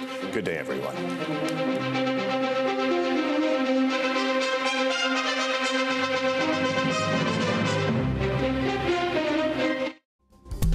Hey everyone, I'm Ellison Morris. You are watching NBC News Now. Here's what's happening. Former Minneapolis captain of our destiny. We are. Yes. All we got to do is stand up and love one another. Amen. Please keep the solidarity and unity in everything you do. August 21st, show up in Kenosha and show little Jake we're still rallying for justice for him, and we're going to keep supporting all these other families in Cooling Ford. Love y'all. Big up. That's right. That's right. Yeah, man, I'm trying to let y'all motherfuckers know if y'all ain't independent media, fuck y'all. And fuck your story, and fuck everything you cover. Because our fucking life, we ain't a fucking story. We not a fucking zoo. Say that. The fuck out of here. Y'all ain't bringing water to none of the fucking George Floyd. Y'all ain't caring about Deanna Marie. Y'all ain't caring about Winston. Y'all ain't shit for a fucking story.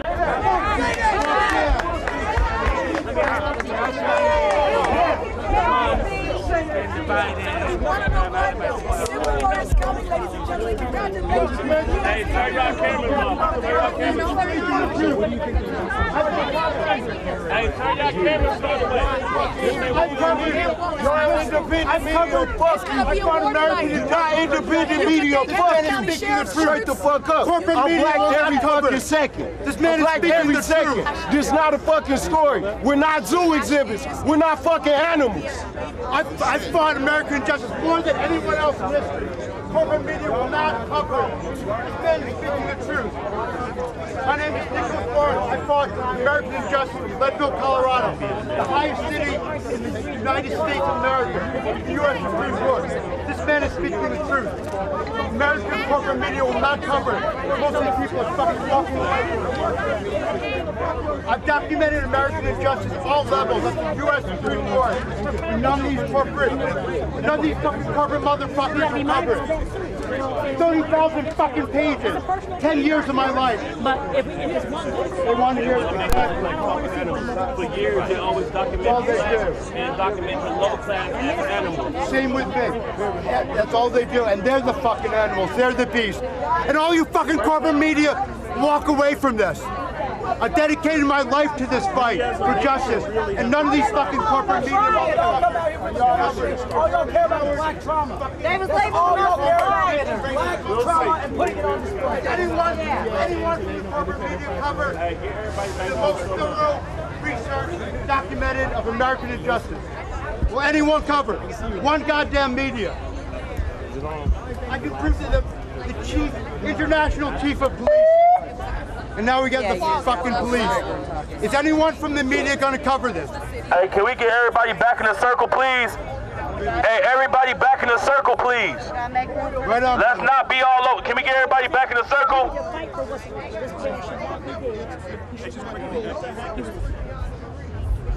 Hey, can we get everybody back in the circle, please? Can we get everybody back? Y'all all hear me talk, but ain't nobody coming back in the circle.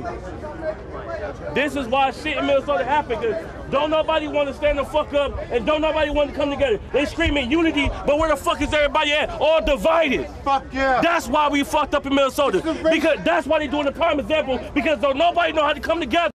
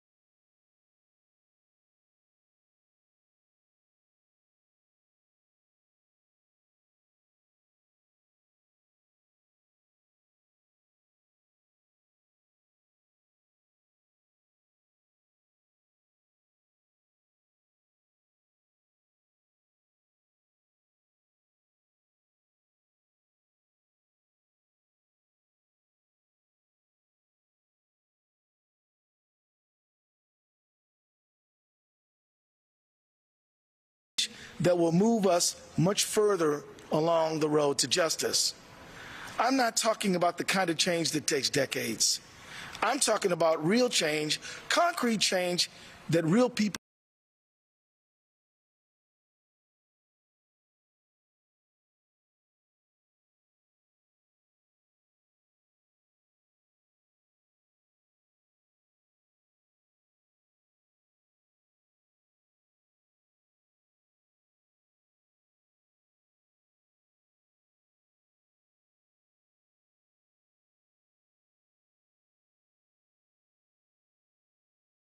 improve the lives of officers who want to protect and serve and make everyone safer.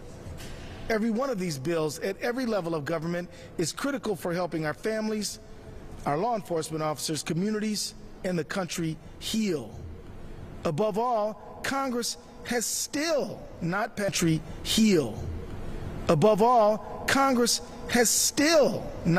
the George Floyd Justice and Policing Act. I call on leaders and members of Congress to pass the best and strongest version of this bill that can be passed, and to pass it now. President Biden called on the Congress to pass this bill. It must be passed. Lives are depending upon it. It's just that simple. I'm speaking now to law enforcement leaders. At this historic moment, law enforcement leaders are in a position to finally put in place policy, training, mechanisms, and accountability that can build a police department that people can really trust and rely on.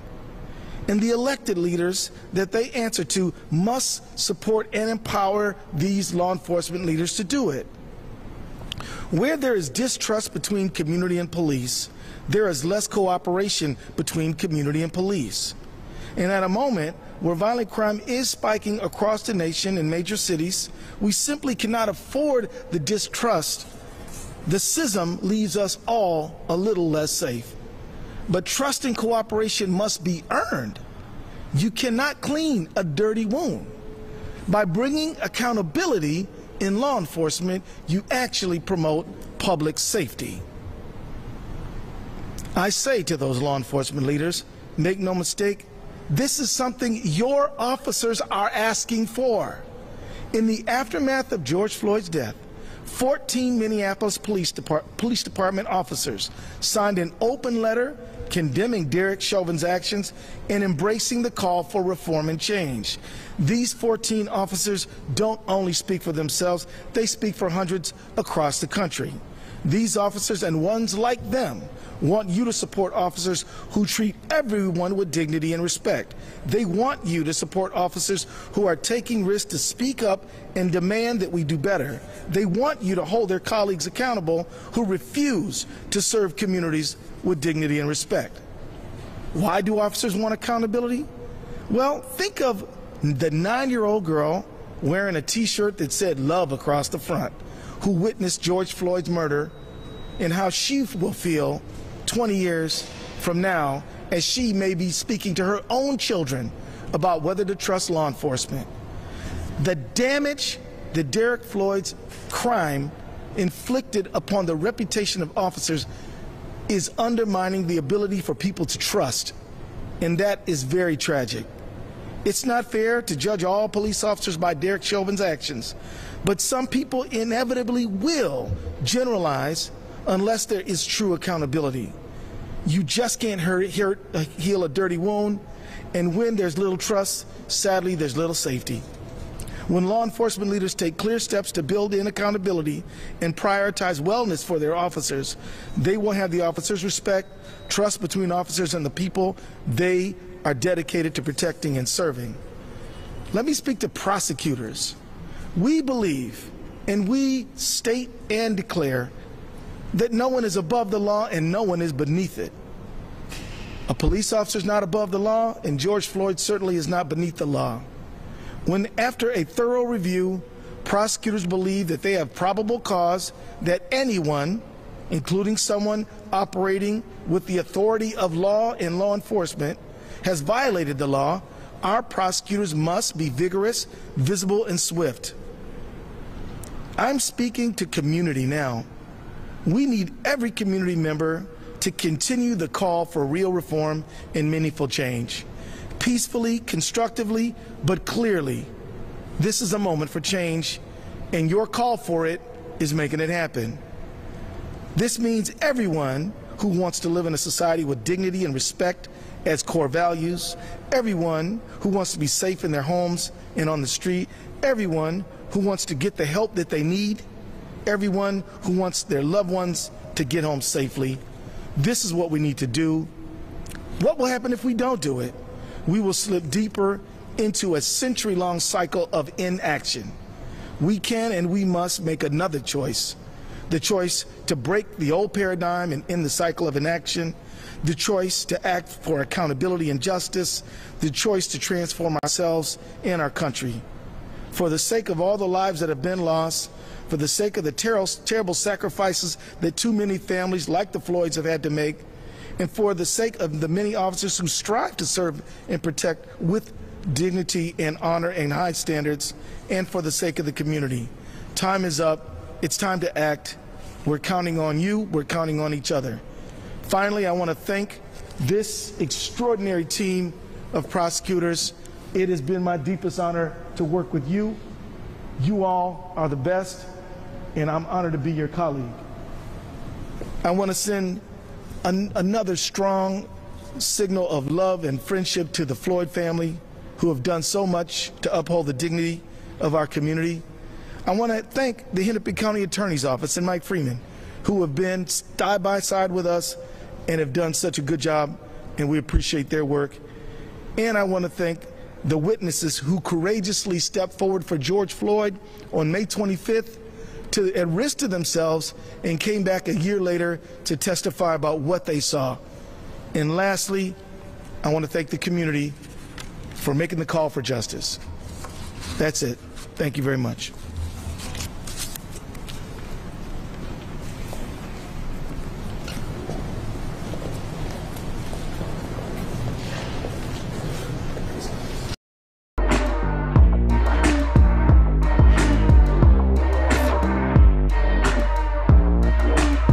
For this verdict of guilty, guilty, guilty, right now we are reacting to 22 and a half years. The question that many of us have today is, show me a crime more heinous than what Derek Chauvin has done. Show me a crime where someone sits on the back of a human being, does not let him breathe for 9 minutes and 29 seconds. Show me a crime where an individual who works for the government, who is trained, who has served and has been in that office for a long time, to commit that kind of murder on broad daylight while children watched, while community members watched, while firefighters, off-duty firefighters begged to intervene. This was the worst murder by an officer that we know of today. And this judge had an opportunity to show that the law allows him to bring back 30 years. Instead, he brought back what is comfortable for white people in this country. He brought back something that will make many Americans say, that should be enough. Well, if you go into the prison system in this country, there are black people who have gone into prison for far less and who have been in prison for crimes that are much less, for longer sentences. Why did Derek Chauvin get this treatment, where the law now had to be exercised for him to find a middle ground? Where was the middle ground for George Floyd when he begged for his life? Where was the middle ground for the countless of lives that many of you never covered, never cared for, that have been killed in darkness all over this country? We are saddened today to know that the justice system is not full for us. It is partial for us. And we do not accept partial justice in this country. And black people in this country need to wake up, because we are seeing this everywhere. And today, the most noted case, the most watched case, the most horrifying case got a mediocre sentence. And we are not happy. But we are also not surprised. This is a country that has a legacy of genocide against Native Americans and the continued enslavement of African Americans through mass incarceration, among other things. We now ask for the federal government, in their case, to bring forth swifter justice, because this state, for many of you who came in here today, flying into Minneapolis, flying into this state, I want you to know this is one of the most racist states in the Union. The racism in this country is different in different parts, but up here in Minnesota, the racism here comes with a smile. It comes with a gift. The racism here is problematic. And so we demand justice for George Floyd, and we will not end that, because we know justice for George Floyd is really justice for all the families. And we will not stop fighting. We will not stop caring, because we know the justice system in this country has to be full for all Americans, not partial. Hey, back up. And I believe that. Come back because the family's going to. That's fine. I just have to get my walker. Yes, yes. Wait, thank you. Of course. Thank you. We'll have the family know. Okay. Thank you, ma'am. Yeah, I just have to. Yes, ma'am. Thank you, ma'am. I need to move the same, please. I'm not with the media. We don't need it. Okay. Do you want it? I was wondering because I was going to put this on there. Cause Do we want it? Is it good? I don't think anybody. We don't want it.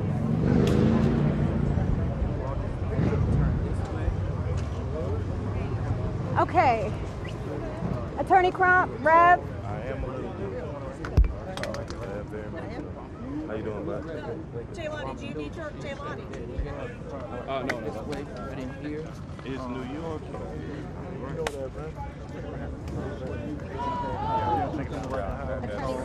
here.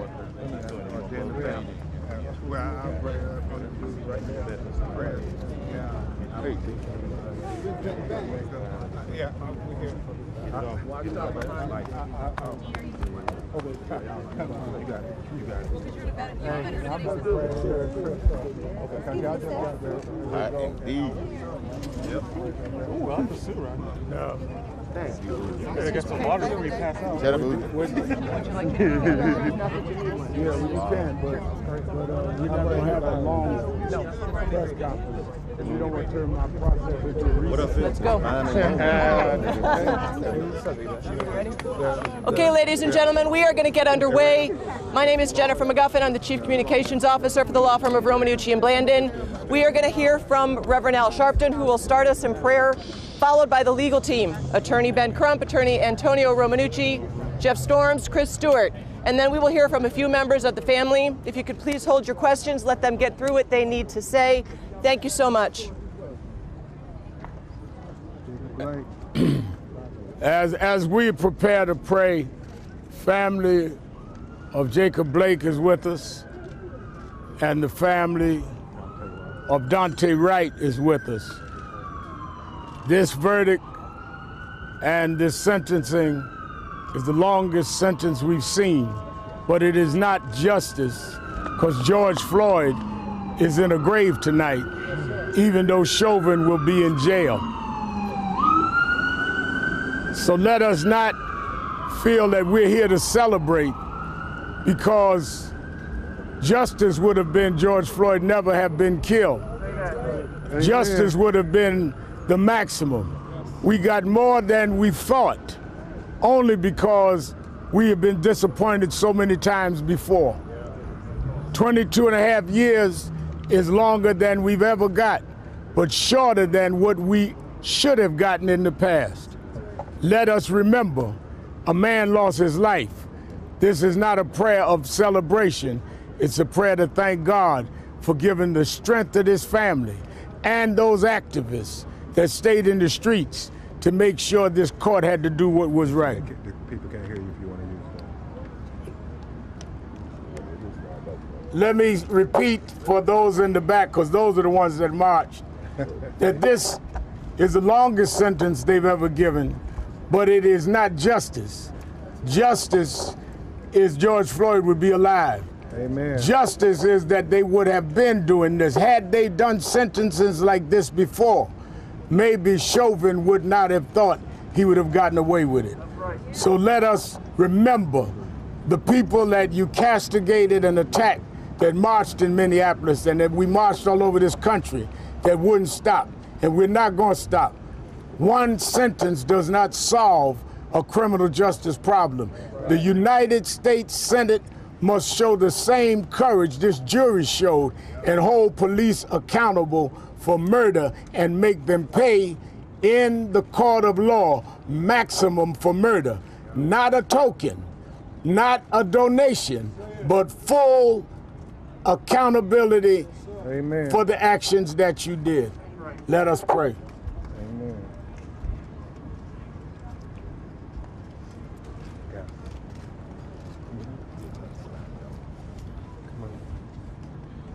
Dear God, we come to the same spot we bowed at the beginning of the trial, asking you to give this family strength and give them grace. And you brought us now to the end of this particular proceeding.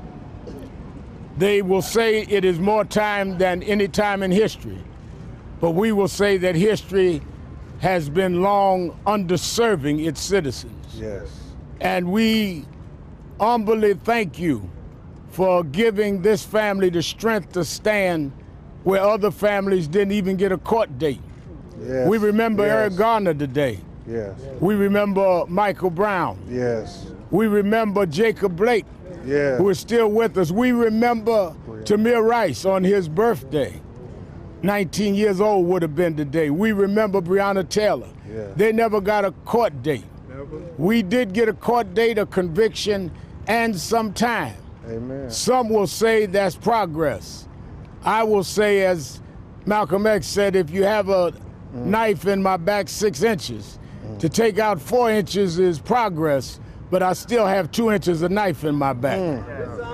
The knife is still in our back as long as these unresolved cases are there. And the Floyd family and those of us in the civil rights community and the activist community will not stop until justice becomes a matter of federal law and no longer a news story, but the story that we know will follow. Touch the U.S. Senate to see that they must make law so that we will not have little children like George's daughter had to give a judge a statement about the value of a daddy, but they understand that all of your children matter. Yes, black lives matter because you made us all. And we'll be careful to be loyal, and we'll be careful to live up to the calling you've placed on the lives of those that serve, and careful to give your name the praise. These blessings we ask in your name. Amen. Amen. Let me bring on now, it's been a long journey, and this is not the end. This is just one stop on the highway toward full justice. None has been more courageous.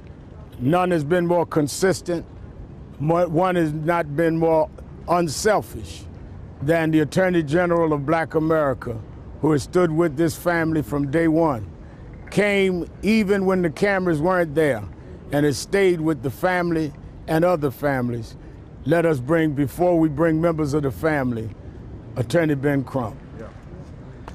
Thank you. Thank you very much, Reverend Al Sharpton, for leading this family and this country in prayer as we continue to struggle to make the words of liberty and justice for all real in America. I stand here with a great legal team standing firmly with the family of George Floyd. That is Attorney Chris Stewart and Attorney Justin Miller from Atlanta, Georgia, Attorney Tony Romanucci from Chicago, Illinois, and Attorney Jeff Storms from right here in Minneapolis.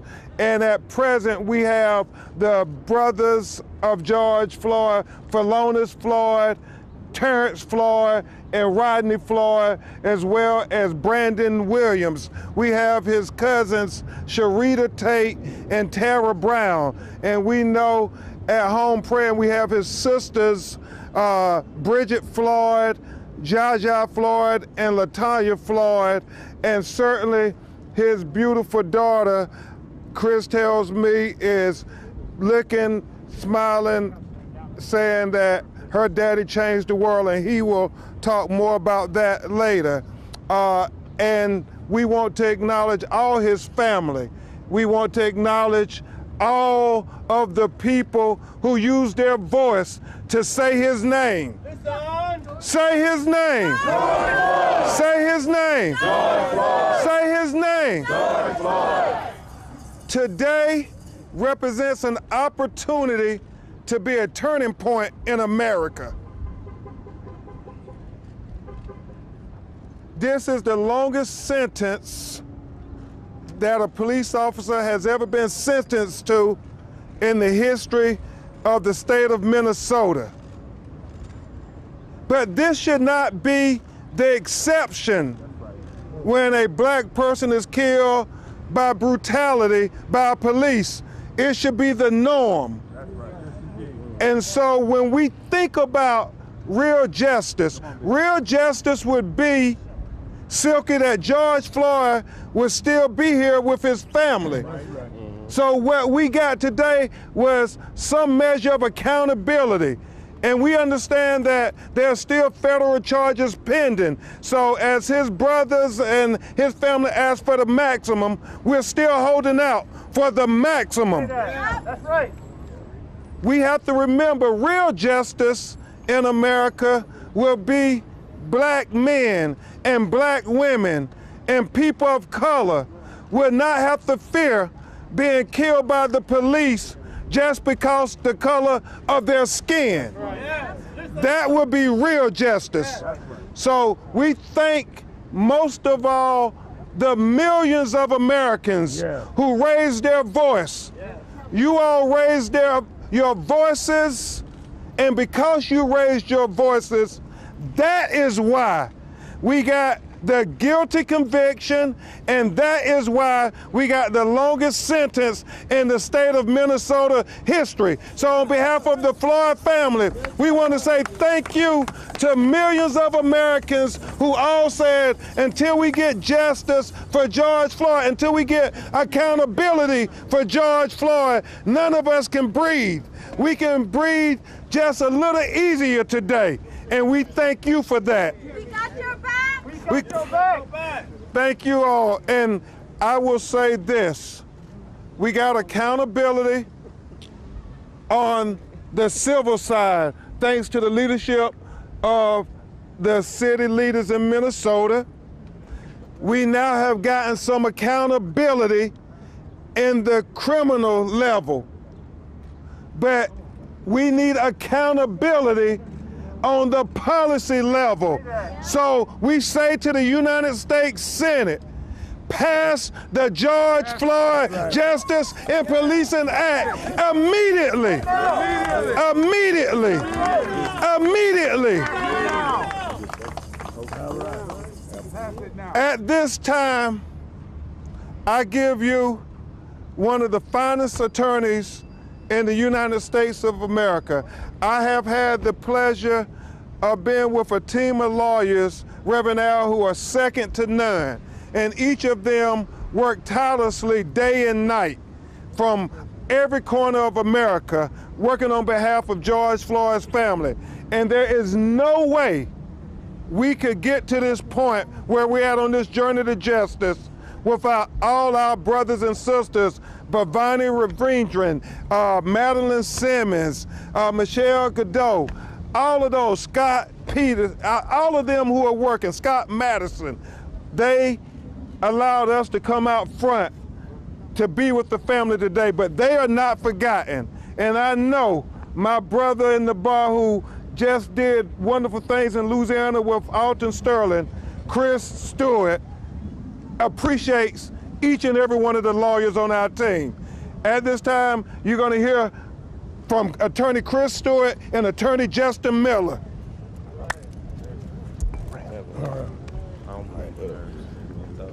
First, let me start by saying Roxy and Gianna couldn't be here, but right now, Gianna is actually watching. She's watching live. So let me tell you, Gianna, you've done two things in this case. You started by saying, my daddy changed the world.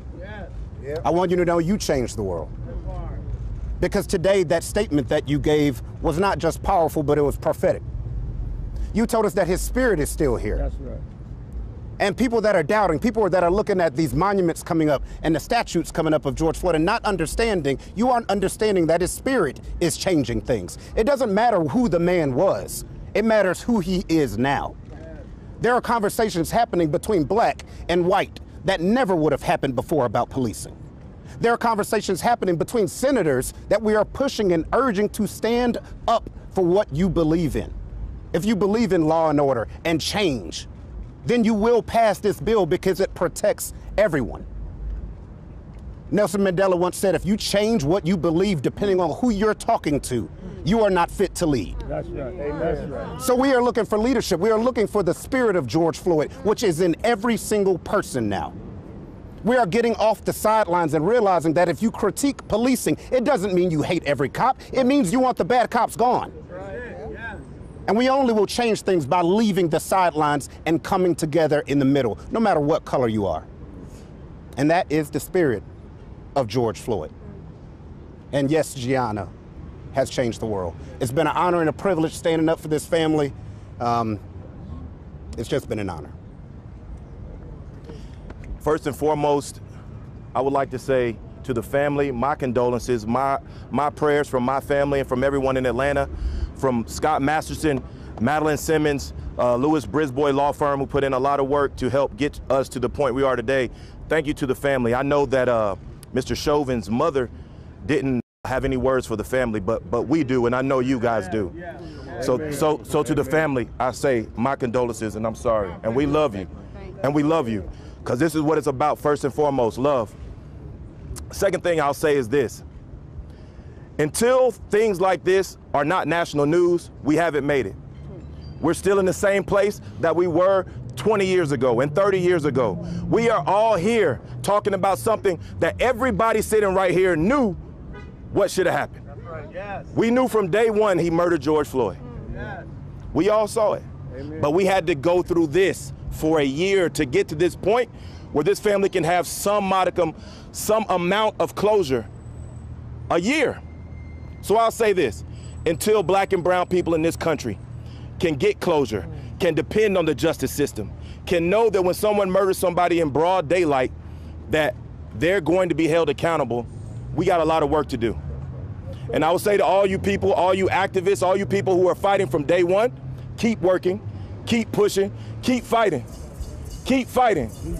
Because we have a lot of work to do in Atlanta, Georgia, and in Brookline, Minnesota, Brooklyn Center, Minnesota, I'm sorry, and in New York City, and in Kenosha, Wisconsin, and in North Carolina, and in Los Angeles, California, in Texas and Chicago. We have work to do, so keep pushing. This is a victory, and we're gonna celebrate it as a victory, but it's one small step, and we have a lot more to go. So thank you guys for being with us through all of this. Thank you guys for loving this family. And pass the George Floyd Justice and Policing Act. ASAP. ASAP. Amen. And now, before we get to the family, some great lawyers from Chicago, Illinois, one of the best civil rights lawyers in America, and a great lawyer who hails right here in Minnesota. I mean, without him giving us the lay of the land, there's no way we would have been able to achieve what we have accomplished. Attorney Antonio Romanucci and Attorney Jeff Storms. Good afternoon, everyone. My name is Tony Romanucci. What we saw today was the graph intersected, the perfect apex now between civil justice and criminal justice. What we now have today, we have proof that Black lives matter, that they are valuable, and that when you violate policies, you're going to pay, and you're going to pay a lot of money, and when you violate the law, you're going to get prosecuted, and you're going to go to jail, and you're going to go to jail for a long time. And those two lines crossed today, and George Floyd now equals justice on both civil and criminal. But the job isn't over. It's not over until we go state to state. Reverend Al, Ben, You all said it so eloquently. We must have the George Floyd police reforming bill passed. Amen. If that doesn't get passed, our justice could fall. The graph could fall. We need justice all over America. We want justice for George Floyd. The Floyd family, we continue to love you. We always will. We'll always be a part of your lives. But there are so many other families that are here today that are also suffering and require that same justice, civil and criminal. That's what matters most. Thank you all. Thank you. Thank you, Tony. Thank you.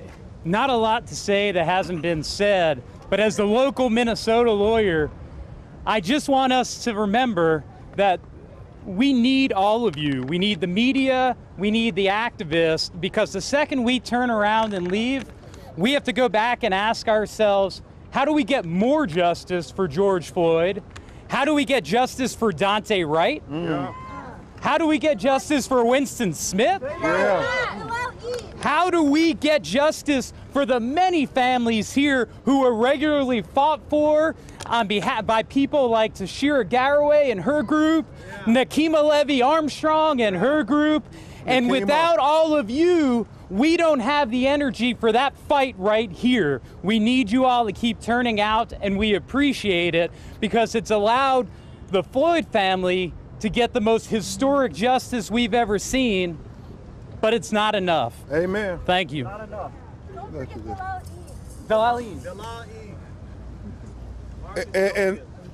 And as we get ready to bring up the Floyd family, I would be remiss if Brandon, as we heard the sentence, leaned in and whispered in my ear. I got a text from Breonna Taylor's mother congratulating us on getting some justice, the justice that she never got. That's right. And I have to tell you, Reverend Al, as Derek Chauvin's mother was standing up there making her comments, I thought of Tamika Palmer, Breonna Taylor's mother. And so it's not enough until we get justice for all of our people who have been killed unjustly. I think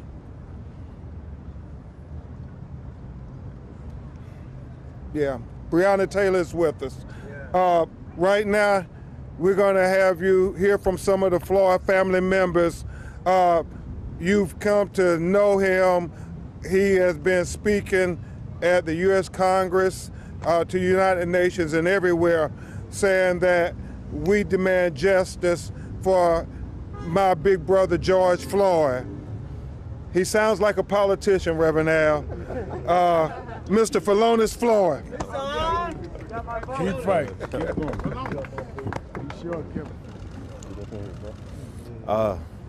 I got a lot of emotions going through my head right now, but I just find it profound that I felt that I begged for justice for my brother, some type of accountability.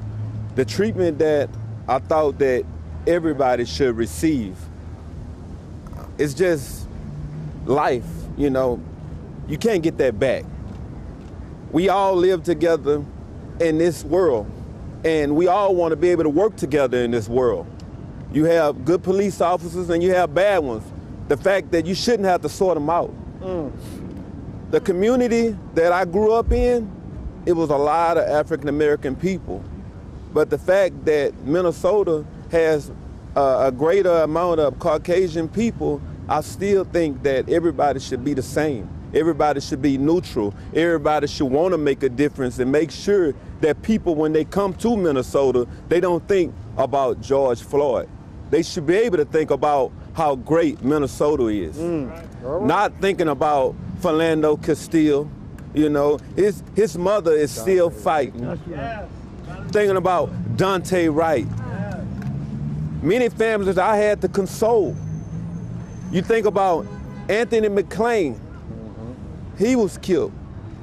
All of these people were shot in the back, most of them. The fact that I'm here and I'm still standing, and over a year later, I'm still speaking and I'm speaking out. Times are hard. Right. I have a family. We wake up every day and we don't see my brother. Right. Empty seats all around the house he would have been in. Yeah.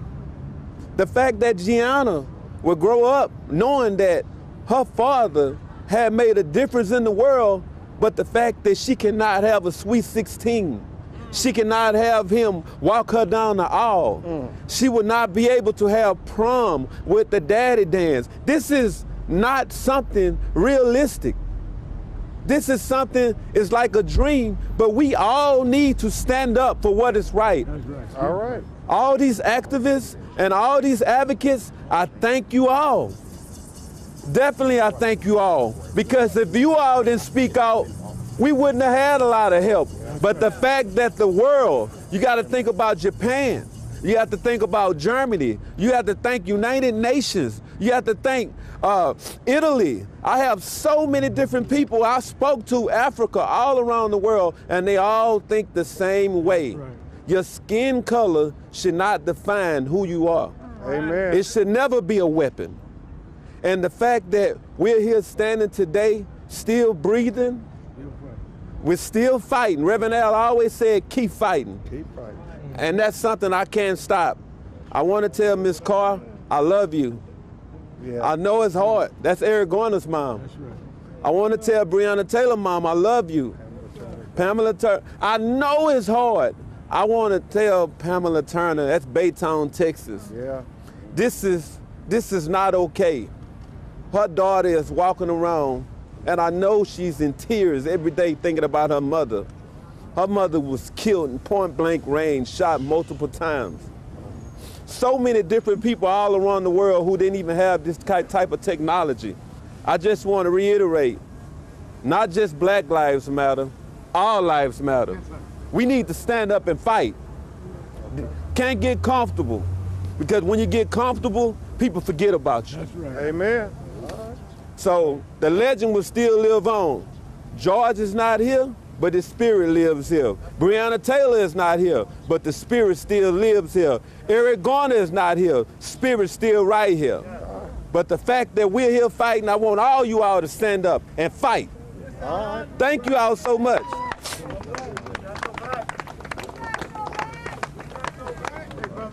And next we're going to have another brother of George who came all the way from New York. Brooklyn, New York. In the house. And as we introduce him, it's not lost on us as Attorney Stewart and Attorney Romanucci and I taught.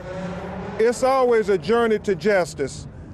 Tony told me Laquan McDonough, who was found guilty, his killer, the police officer that killed him, shot him 14 times in the back on video. 16 times in the back on video. And he was convicted of second-degree murder, and he was only sentenced to 6 years. Botham Jones, who in Dallas, Texas, was killed in his own apartment. Right. The white policewoman Amber Geiger was found guilty of first-degree murder, Reverend Al. That's right. And she was only sentenced to 10 years.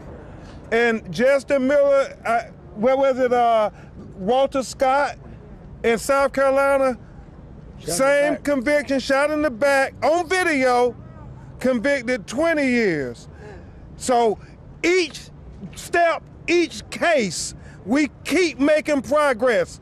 We came too far to stop now. We have to keep going forward. And so that's why all the energy we have in this courtroom, we have to take to Capitol Hill, and we have to join Senator Cory Booker. We have to join Congresswoman Karen Bass, Senator Tim Scott. We gotta say, you all, we need meaningful police reform. That's right. So we don't have to put up with these injustices. Seem like, Reverend Al, every other week there's a new hashtag. We can stop this, America. Right. We're at the turning point. Terrence, Floyd, Brooklyn, New York. Let me hear y'all say change. Change. Let me hear y'all say change. Change. That's right. Just like I heard y'all say change all together, that's how we're gonna keep the change going together. Fight, keep fighting. The way we got here is because of our fight and your fight together. Y'all hit the streets. We thankful for y'all, and I'm overwhelmed. I'm overwhelmed. Cause I'm gonna tell you a quick story. I had a dream the other night. I was in a field.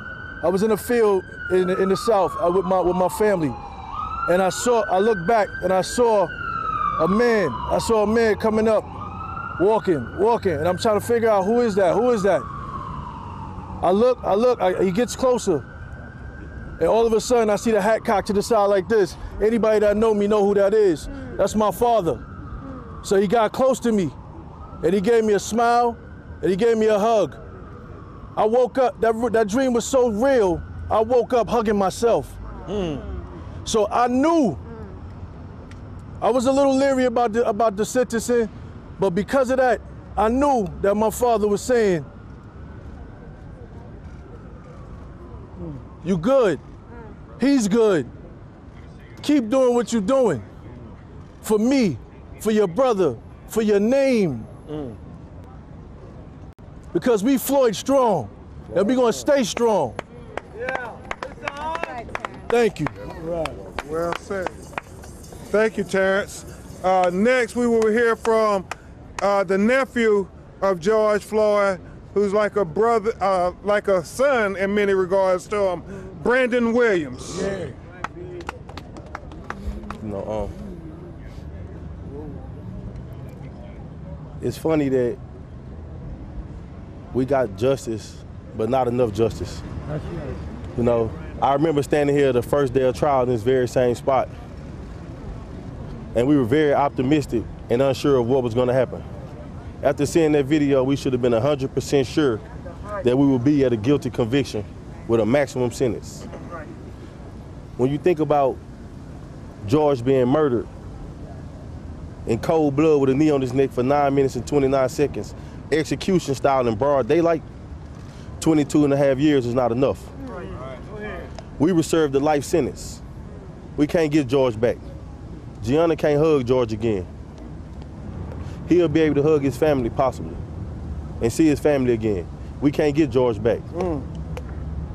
So in retrospect, I feel that he should have received a life sentence as well.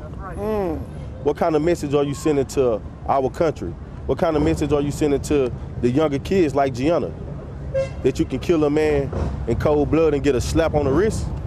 That's like a slap in the face to all of us standing up here.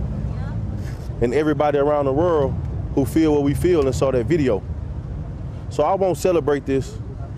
I won't celebrate it at all. But I will celebrate a guilty conviction on a police officer that killed a black man, because far too many times we see them kill us and get right away with it.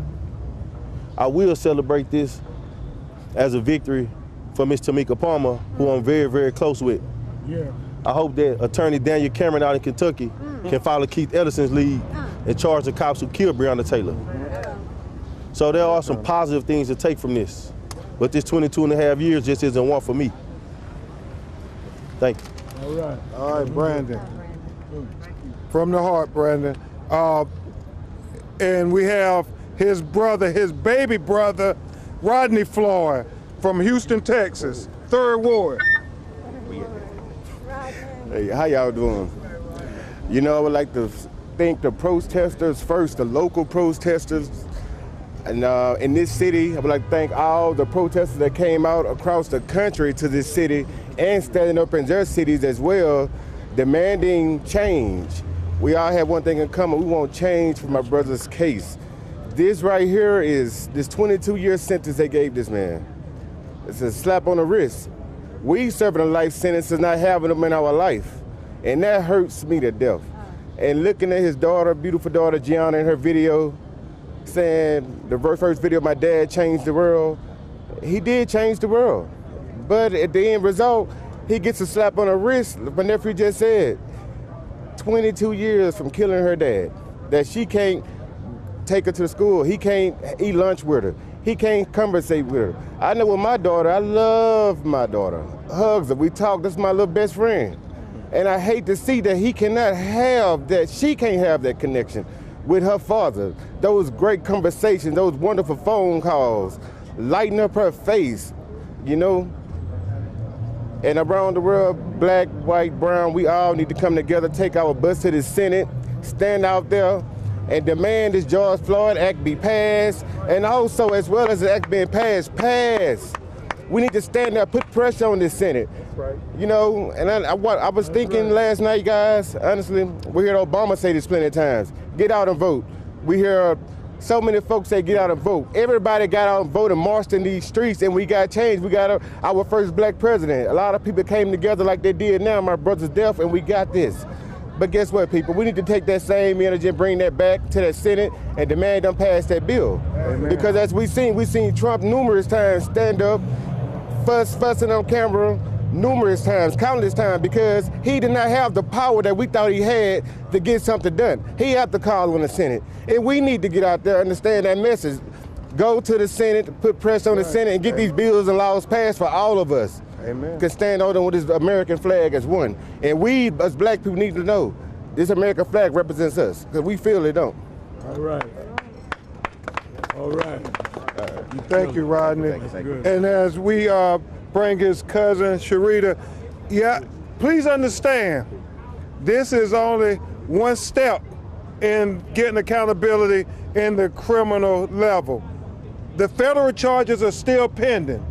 So I do believe that when Philonis and Terrence and Rodney say the maximum, it is still attainable to get maximum accountability for George Floyd.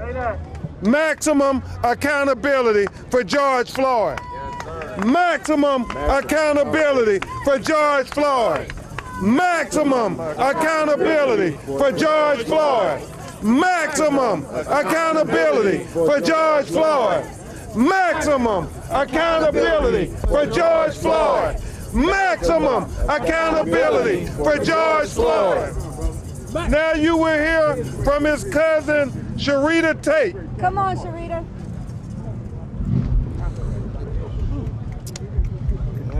Hello, everybody. I won't spend a whole lot of time sort of reiterating what my family has already said. I think they have spoke very eloquently about how we've dealt with this last year and our thought processes as it relates to the amount of time that Derek Chauvin was given. Truth be told, I don't think any sentence would be enough, because what truly would be justice would be for us to be able to have George back. But with that being said, I'd just like to take this time to thank the countless number of people that have been supportive of us since the very beginning. I remember when we first came here and we were talking about the sentence and the trial and what potentially the outcome would be. And as we sat through the trial and watched the murder over and over again and came back with the 3 convictions, then we all waited for this day. I will have to say that we didn't get what we wanted. We definitely wanted to see the maximum penalty, but however, as they've already stated, we do have the federal ahead of us, and we are hoping that we can get some real accountability with him getting a life sentence. And lastly, I just want to speak on the Policing Act. You know, we've had it partially, it's before the Senate, and I would just say, echo what everyone else has said, we need this passed immediately. We need to really have some true accountability across the board. Thank you. And finally, before we take a few of your questions, we have his cousin Tara Brown from Houston, Texas.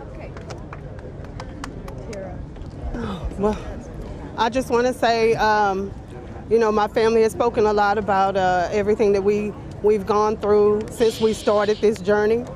And I will tell you, it definitely has been a journey for us. And as a family, we decided that we were committed to 2 things for sure. We wanted to make sure that we got some measure of justice for George and for the countless other families who have lost loved ones in the way that we did.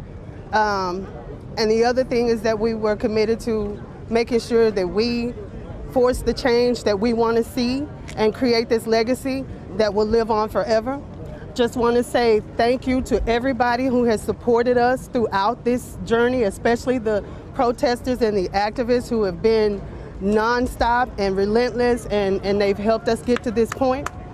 And the other thing is, we want to say that this bill needs to get passed, and I want to make sure that we don't stop just with this bill, but it's important that you hold your states, elected officials accountable to that as well. We are also looking at the local level where they're making change. Even in our city, where we're from in Houston, there has been some changes already. Our mayor, Sylvester Turner, has banned chokehold, and we have qualified immunity is on the table. So we are keeping active, and we want to make sure that you stay in the fight. Please keep fighting. Thank you.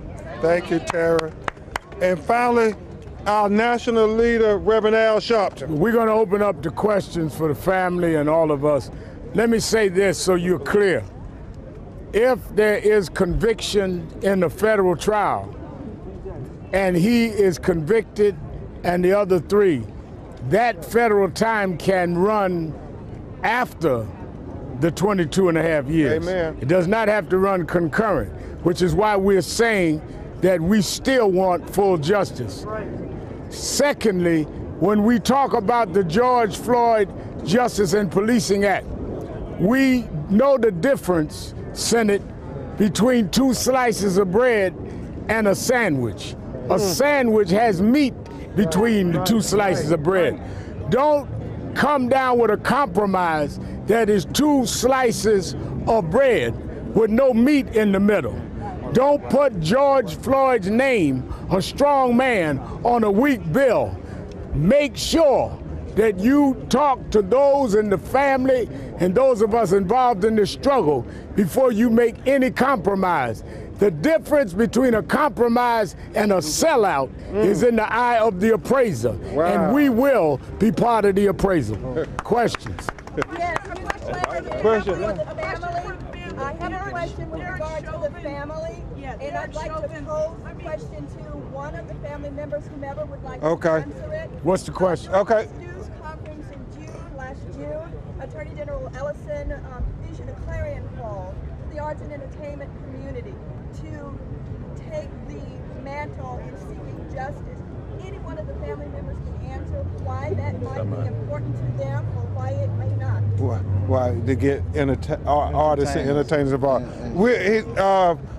Philonis will attempt to answer your question, but we want to invite other families who are here who have lost loved ones due to police brutality to also come forward. Mr. Floyd, can you answer that question? Entertainers.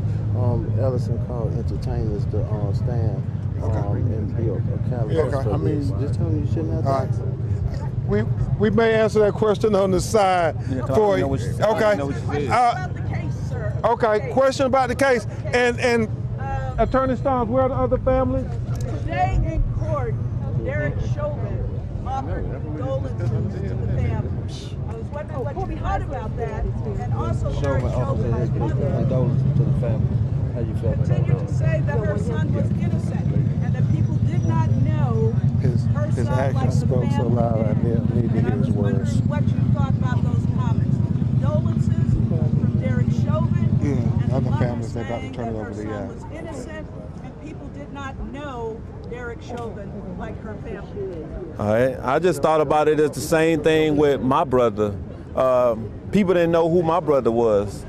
They labeled him, the trial was all about my brother. Instead, it should have been about Mr. Chauvin. So the things that she spoke about, I understand that because that's her son. Same way she spoke up for her son, I spoke up for my brother. So we all love our loved ones, but the fact that I will never see my brother again is worse because she still will have the opportunity to see her son in the cell anytime she wants to. That's right. Let me say something about that with Philonis. When I heard his mother speak, and I respect any mother stand up for their son, but it reminded me, and I said it in the eulogy right here, that George called for his mother.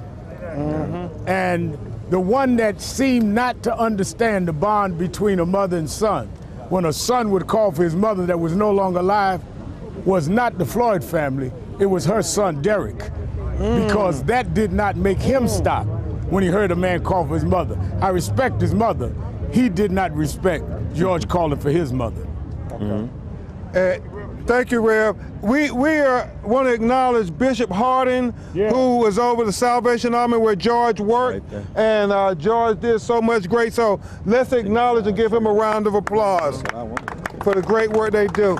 Now we're going to turn it over to a lady who needs no introduction here in Minneapolis, Minnesota. At all. She's a lawyer, she's an activist, and she's a freedom fighter. Y'all give it up for my sister, Nakima. Yeah. And she's going to introduce some other families. Please. Queen. Good afternoon. It's our honor to stand here with the family of George Floyd and the lawyers who continue to represent this family in their continued pursuit of justice. This is one step towards progress, but this is not justice, and this is not full accountability as the family has asked for. I'm Nakima Levy-Armstrong. I'm a civil rights attorney based here in Minneapolis, and I'm standing next to Tashira Garraway, who is part of Family Supporting Families Against Police Violence, Jaylani Hussein from CARE Minnesota, and Michelle Gross from Communities United Against Police Brutality.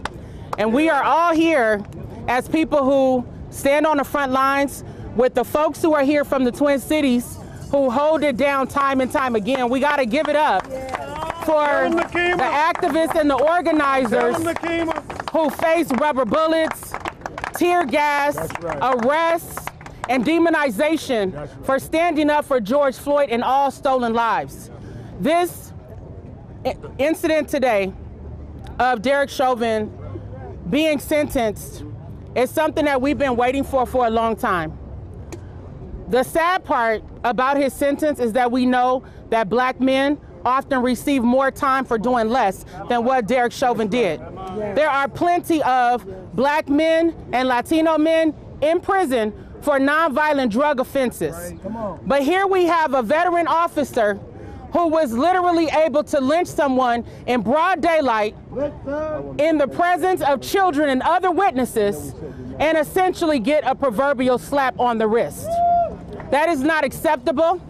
Judge Cahill should have held him accountable to the fullest extent of the law. It is not enough that he has received the most time from compared to other police officers who have killed people. This is a new day. It's not based on what they did in the past when they could lynch us and get away with it, when they could brutalize us and get away with it, when they could kill people and get away with it. Just because it's the most time does not mean that it is enough time. So we will continue to stand up and fight alongside this family and everyone else who cares about justice in demanding that the federal government now step in and hold Derek Chauvin and those other 3 police officers who were involved in killing George Floyd accountable to the fullest extent of the law. If the federal government had stepped in a long time ago, George Floyd might still be alive today. So that is the least that they can do in this situation. And I want to encourage all the activists, the organizers, the community members who are sitting at home to get off the couch and come down to the government center to stand in solidarity with Family Supporting Families and other organizing groups, as well as a 9 o'clock nighttime peaceful demonstration that's going to happen downtown. Thank you all for being here. Realize we're not sleeping in the Twin Cities, and we're going to continue to stand up and fight for justice. Thank you.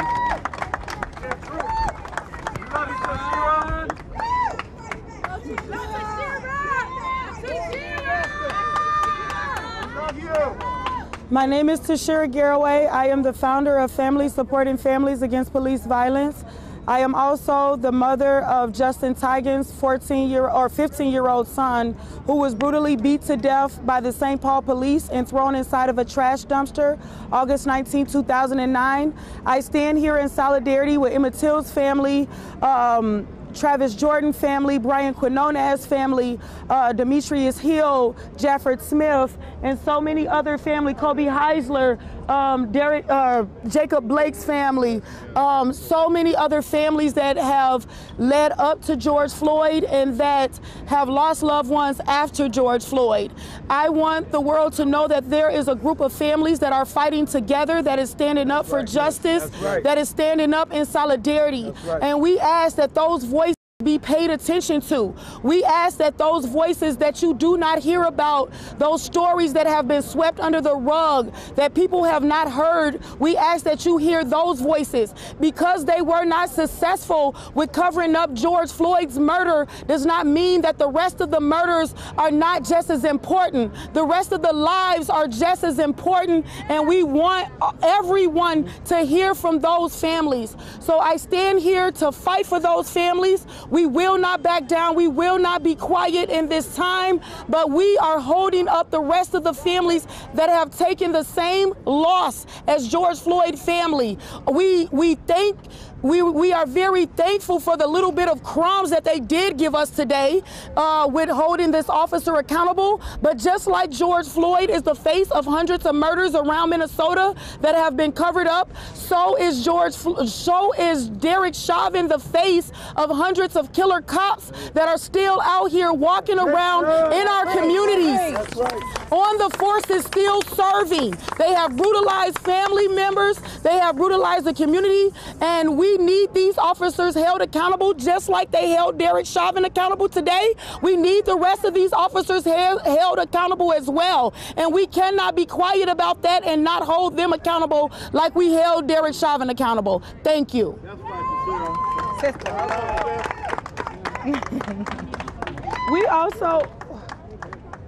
We have Courtney Ross, the girlfriend of George Floyd, here today as well, standing in solidarity with the rest of our families as well. Thank you.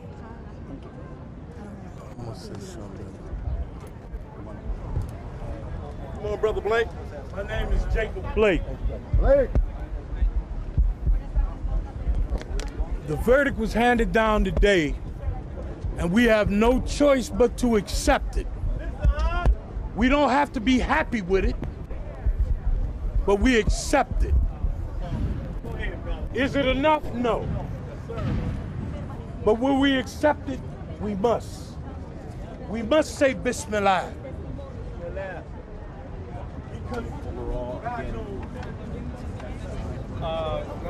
I came barely here. I just made it about 2 minutes. Okay, yeah, but you still, I guess, have to follow the